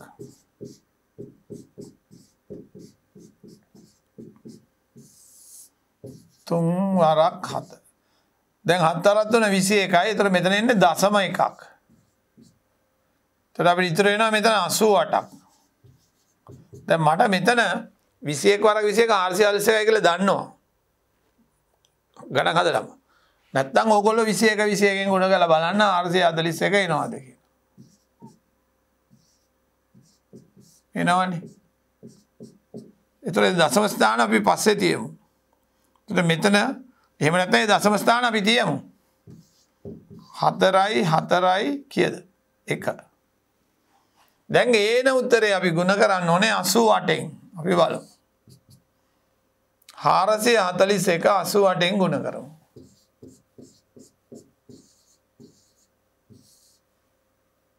දශම ස්ථාන 3ක් තියෙනවා. 8යි 32යි 35යි 8යි 32යි ඒකම නෙන්නේ 8යි 10යි 8යි 8යි 3යි 38යි දශම 8යි බිංදුවයි 8යි මොනවද ඝන කිලෝමීටර් තුනේ බලය එතකොට අර දශම ස්ථාන තුන අමතක කරන්න එපා. එතකොට මෙතන දශම ස්ථාන උත්තරේට 3ක් තිබ්බා. හරි.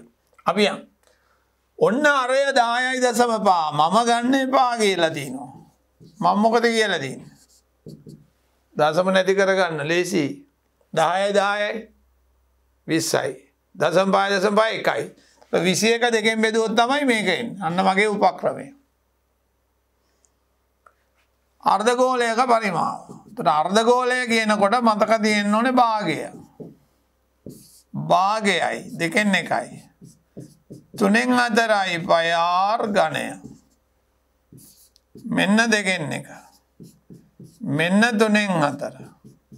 මෙන්න 22න් 4.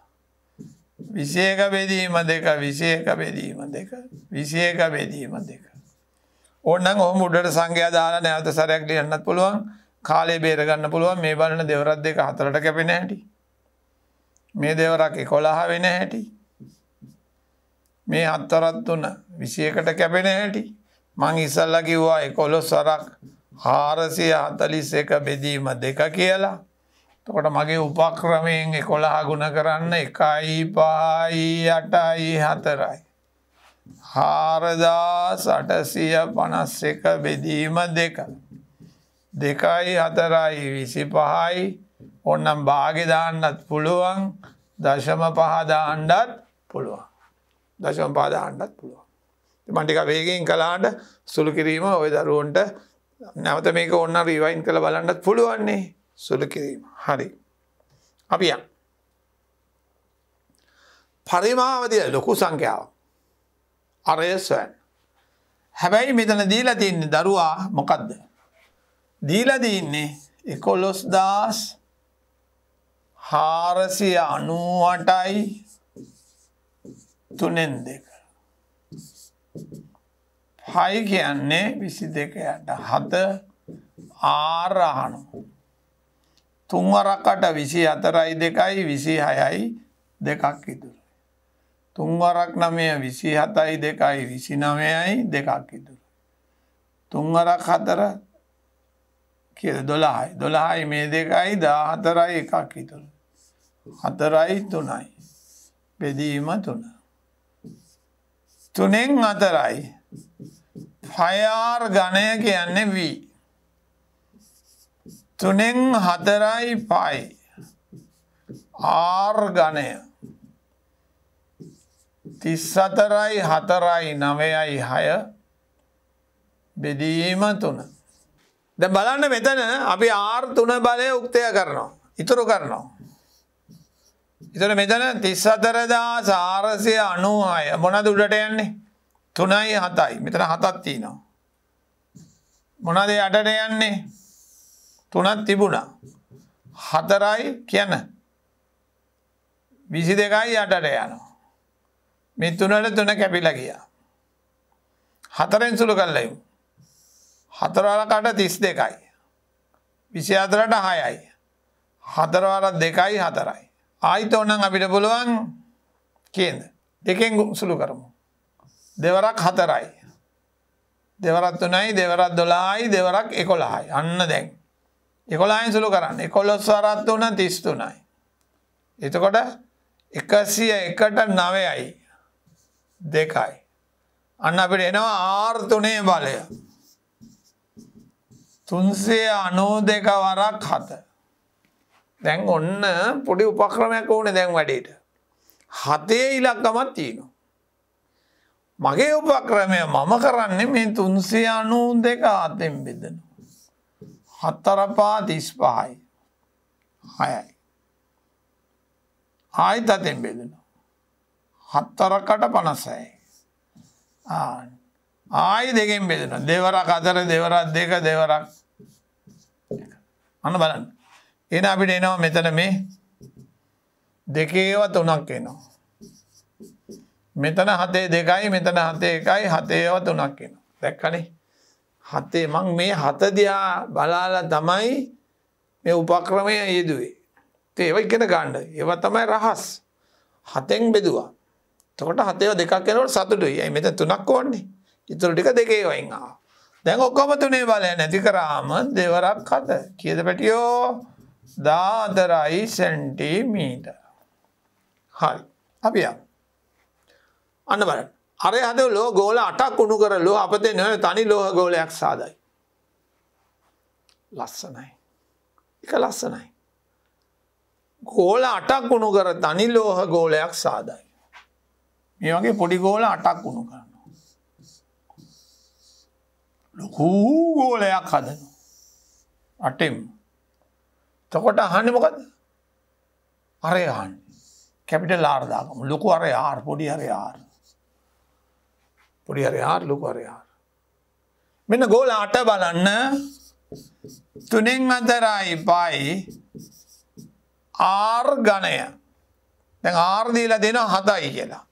හැබැයි දරුවනේ මේක අපිට හොයන්න ඕනේ ලොකු අරය නිසා ඔන්න මට කල්පනා වුණා මේක මුලින් දෙන්න. 3න් 4යි පයි R ඝනය. 8 වරක් 3න් 4යි පයි R ඝනය. මේ ලොකු ගෝලේ අර පොඩි ගෝලේ.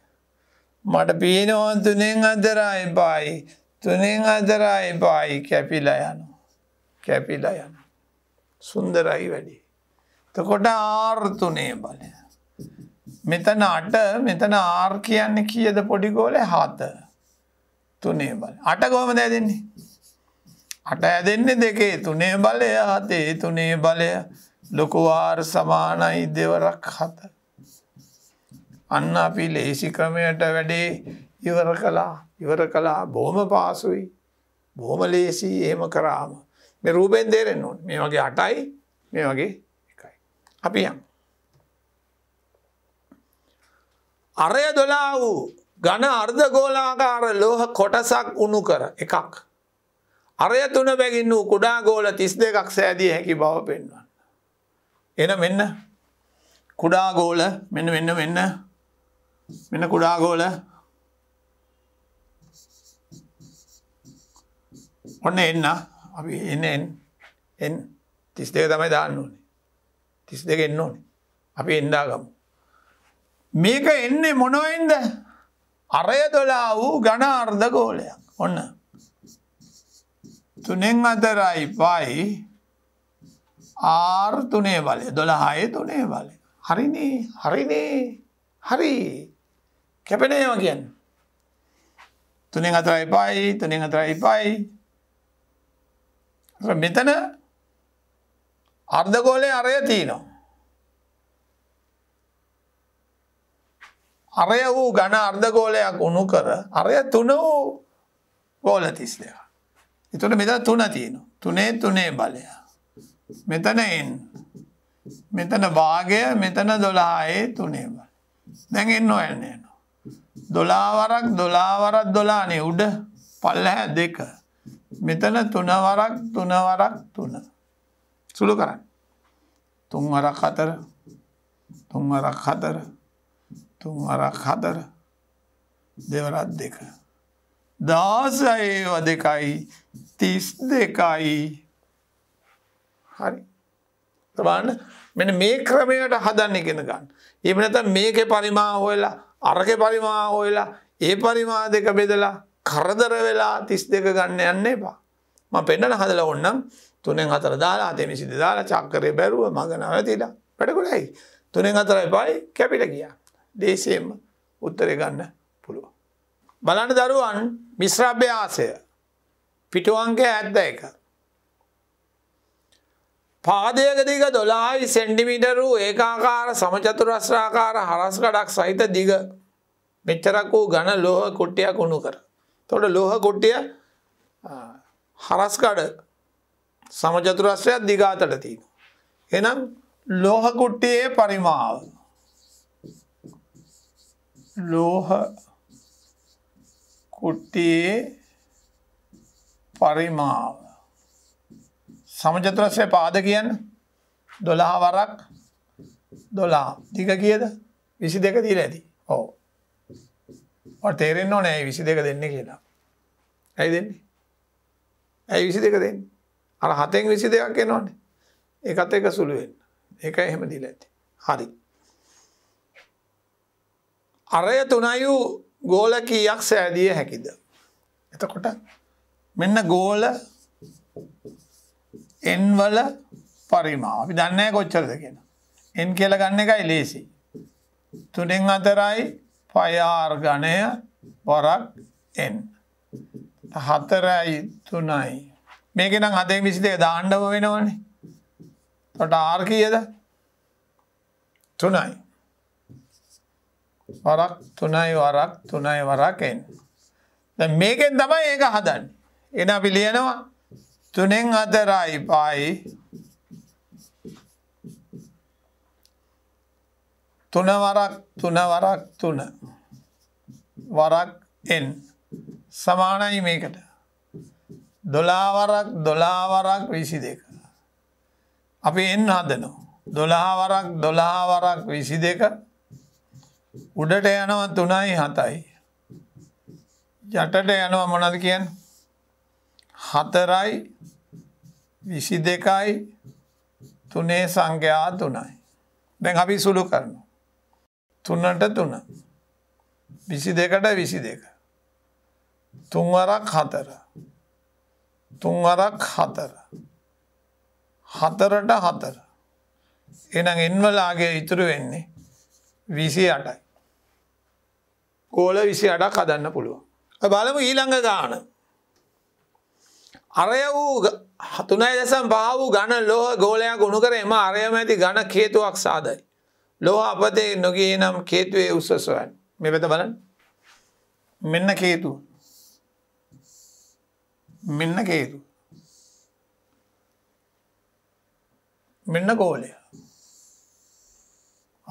මේ දෙක තමයි සමානයි. මොකද අපතේ ගිහිල්ලා නැහැ. අරය 3.5යි. කියන්නේ 7 බෙදීම 2යි. ඉතින් එම අරයම ඇති ගෝල කේතුවක් සාදයි. මේකත් 3.5. හරි.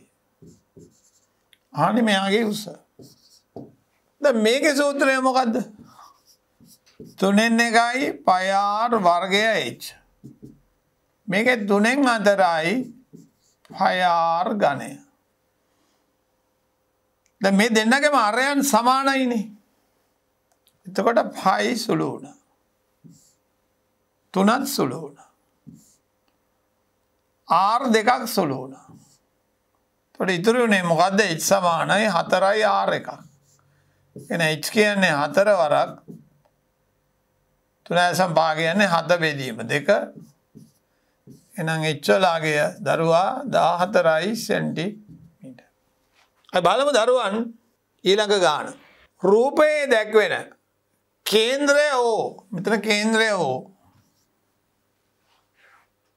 හරහා අරය ආරු කේන්ද්‍රික ඛණ්ඩයක ආකාරයේ ලෝහ තාඩුව භාවිතෙන්. ඒ කියන්නේ මේකේ පහඩුව භාවිතයෙන් ඒ කියන්නේ මේ කෑල්ල කපලා අරන් දාලා තියෙනවා. ඒතර මේ කැපුම් දාර දෙක මේම ලෝහ පෑස්සුවම අපිට මේ විදිහේ කේතුවක් ලැබෙනවා.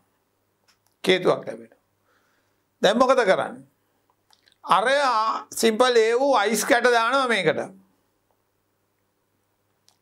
දැම්මම ඒ අයිස් දිය වෙලා මොකද වෙනවා කියන්නේ? කේතුව සම්පූර්ණයෙන්ම පිරෙනවා. උත්තරයක් දීලා තිනවා 125යි.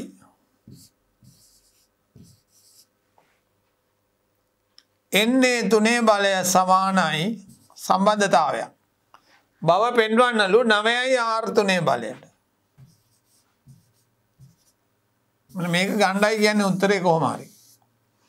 හැබැයි ඒගොල්ලෝ අපිට දීලා තියෙන තොරතුරු අපි බලමු මොනවාද කියලා. ඒතර බලමු දරුවන් මෙන්න මේ සම්බන්ධතාවය ගොඩනගන්න මේ දීලා තියෙන ඕන මේ තොරතුරු ඇසුරෙන්. දැන් අයිස් කැට දානවා. මේ තියෙන මම ඇඳලා ගෝලාකාර. අයිස් කැට එන් ගණනක් දානවා. එන මුල අපි අයිස් වලින් පටන් ගමු. අයිස් කැට. අයිස් කැට.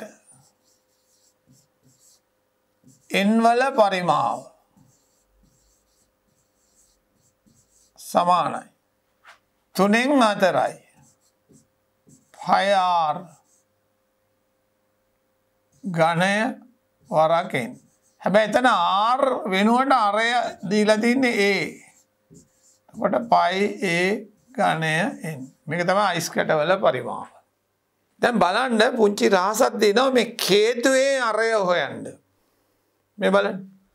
දැන් මේක 144 නම් අපි 360න් 144ක් අඩු කරමු. එහෙනම් මේක 216යි. මේ පැත්ත. 216. එහෙනම් අපිට පුළුවන් කේතුවේ අරය හොයන්න. මේ මුළු ප්‍රමාණය මේකට එද්දී මේ අනුපාතයට තමයි සුළු වෙන්නේ දරුවන්. ඒ කියන්නේ 360යි නේ මුළු එකටම. 360යි මුළු එකටම. මේකේ අරයට එන්නේ 216. එහෙනම් කේතුවේ අරය ඔන්න රවුමේ ගිහිල්ලා එන්නත් පුළුවන්. කේතුවේ අරය කොච්චරද? කේතුවේ අරය වෙන්නේ R වලින් 360න් 216ක් වෙනවා. ඇයි මේ කෑල්ල 216. මෙයාගෙන් දැන් මුළු වෘත්තයෙන් 216ක් තමයි 360න් අපේ කේතුවේ අරය බවට පත් වෙන්නේ. මේ ආර්ගේ මුළු වෘත්තයම නෑනේ. අපි ගන්න මේ කෑල්ල 216 පමණයි. මුළු වෘත්තයද කීයද? 360යි. ඒත් ඒකෙන් මේ භාගය තමයි අපේ කේතුවේ අරයට ඉතුරු වෙන්නේ. මේකෙන්නේ මේක හදන්නේ. ඒත් මේ පරිධිය පාන පොඩට අවසර කියන්නම්. කාටද සමාන? මේ පරිධිය මේ පරිධියට සමානයි. එතකොට මේක වෙන්නේ මුළු අරයෙන් 360න් 216. සුළු වෙනවා මේක ටිකක්. 6 වරක් කීයද? 36යි 60යි. 6 වරක් කීයද? 6යි 6 වරක් 10යි. 3යි 5යි. අන්න බබු. 3යි R යට 5 තමයි අනුපාතය අපිට ආපු. 3යි R යට 5. සුළු කරගන්න.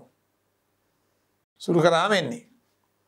දැන් මේ පැත්ත බලන්න. අපි එන්න කේතුවට දැන්. අපි කේතුවට එන්නේ. කේතුවේ අරය අපිට ආවා 3යි R යට 5 මෙතන H. දැන් ඔන්න පයිතගොරස් අණුව අපි H එනවා. H වන්න යනවා.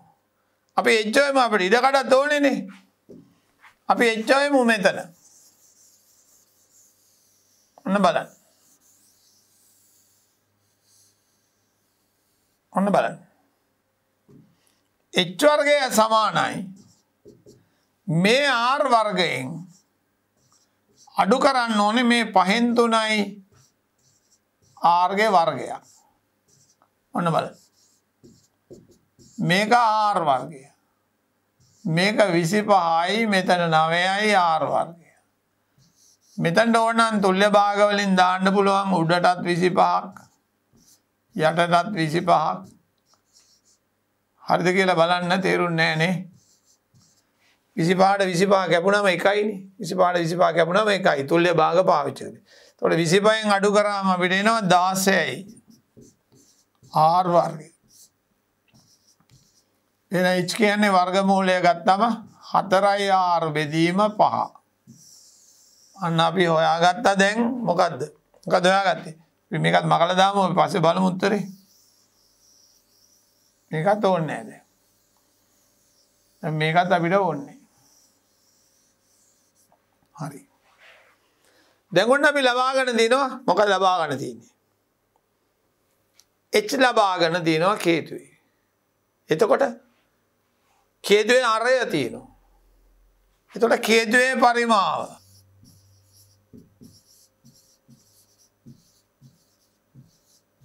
සමානයි. කොහමද? 3න් 1යි කේතුවේ පරිමාව පයි r වර්ගය. r වර්ගය කියන්නේ මේ තින්නේ 3i r යට 5 3i r යට 5 h අපිට ආවා මෙතන මේ තින්නේ 4i r බෙදීම කීයද? 5. මේක තමයි කේතුවේ පරිමාව. කේතුවේ පරිමාව සමානයි අයිස් කැටවල පරිමාවට. අයිස් කැටවල පරිමාවට. ඔන්න අපි දැන් මෙතන ඉන්න මේ තින්නේ අයිස් කැටවල පරිමාව. මේ තින්නේ කේතුවේ පරිමාව. එතකොට අපි ලියා ගන්නවා මෙන්න අයිස් කැටවල පරිමාව ඔන්න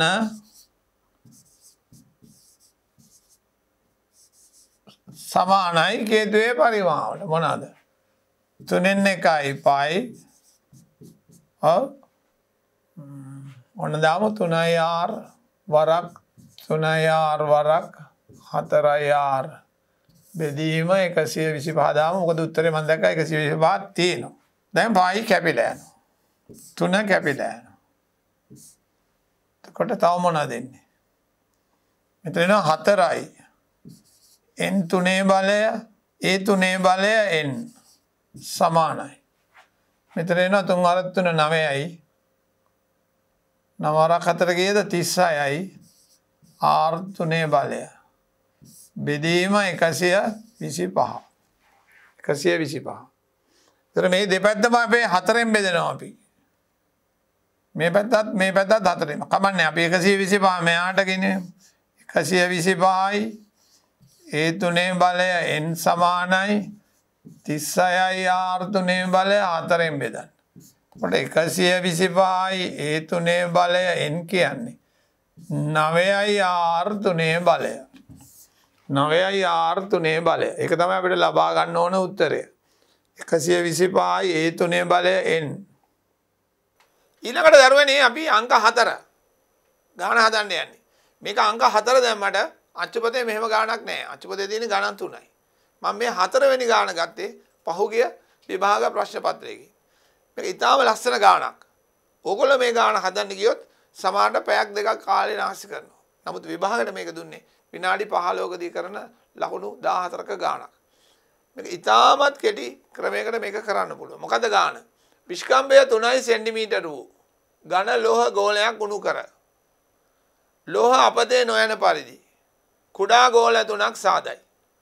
දෙකක විස්කම්භ 2 සෙන්ටිමීටර හා 2.5 සෙන්ටිමීටර නම් ඉතිරි ගෝලයේ අරය සොයන්න. ඒතර ලොකු ගෝලයක් උණු කරලා කුඩා ගෝල 3ක් හදනවා. දෙකක විස්කම්භ දීලා තිනවා. ඉතුරු එකේ අරය අහනවා. ඔන්න බලන්න ළමයි මෙන්න එකක් මෙන්න අනිත් එක මෙන්න අනිත් එක. මේ තුන හදන්නේ මේ ලොකු ගෝලය උණු කරලා. මම ගෝලය විදිනකොට වෘතයන්ද ලේසියට. බලන්න. ලොකු ගෝලයේ අර විස්කම්භය 3යි. එකක විස්කම්භය 2යි අනිත් එකේ 2.5යි.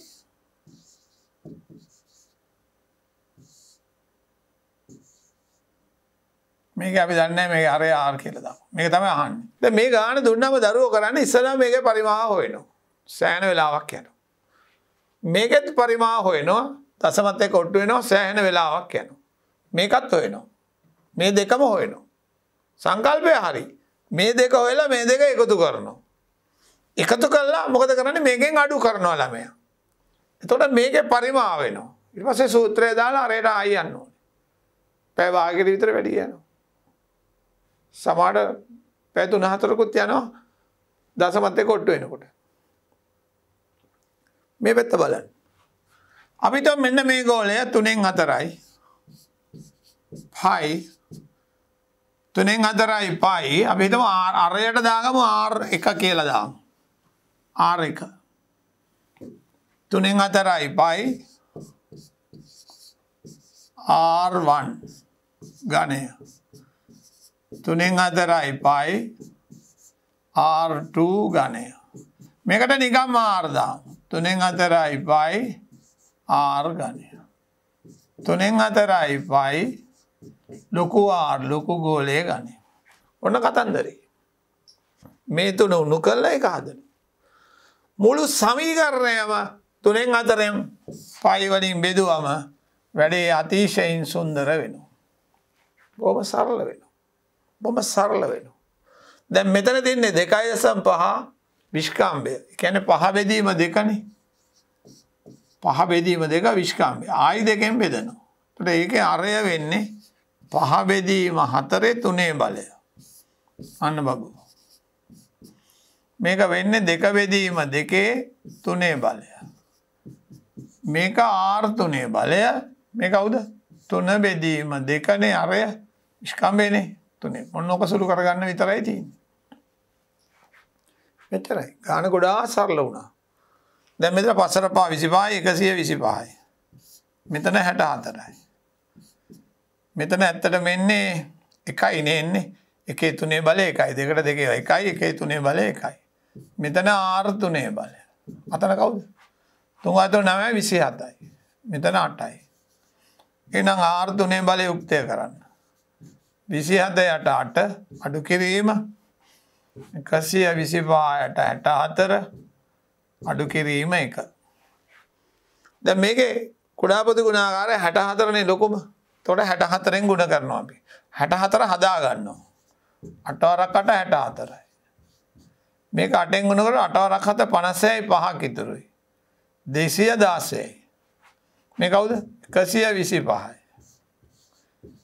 මේකත් 64ට 64 නේ එක කියන්නේ එතකොට අපි 216න් අඩු කරනවා දරුවනේ 189ක්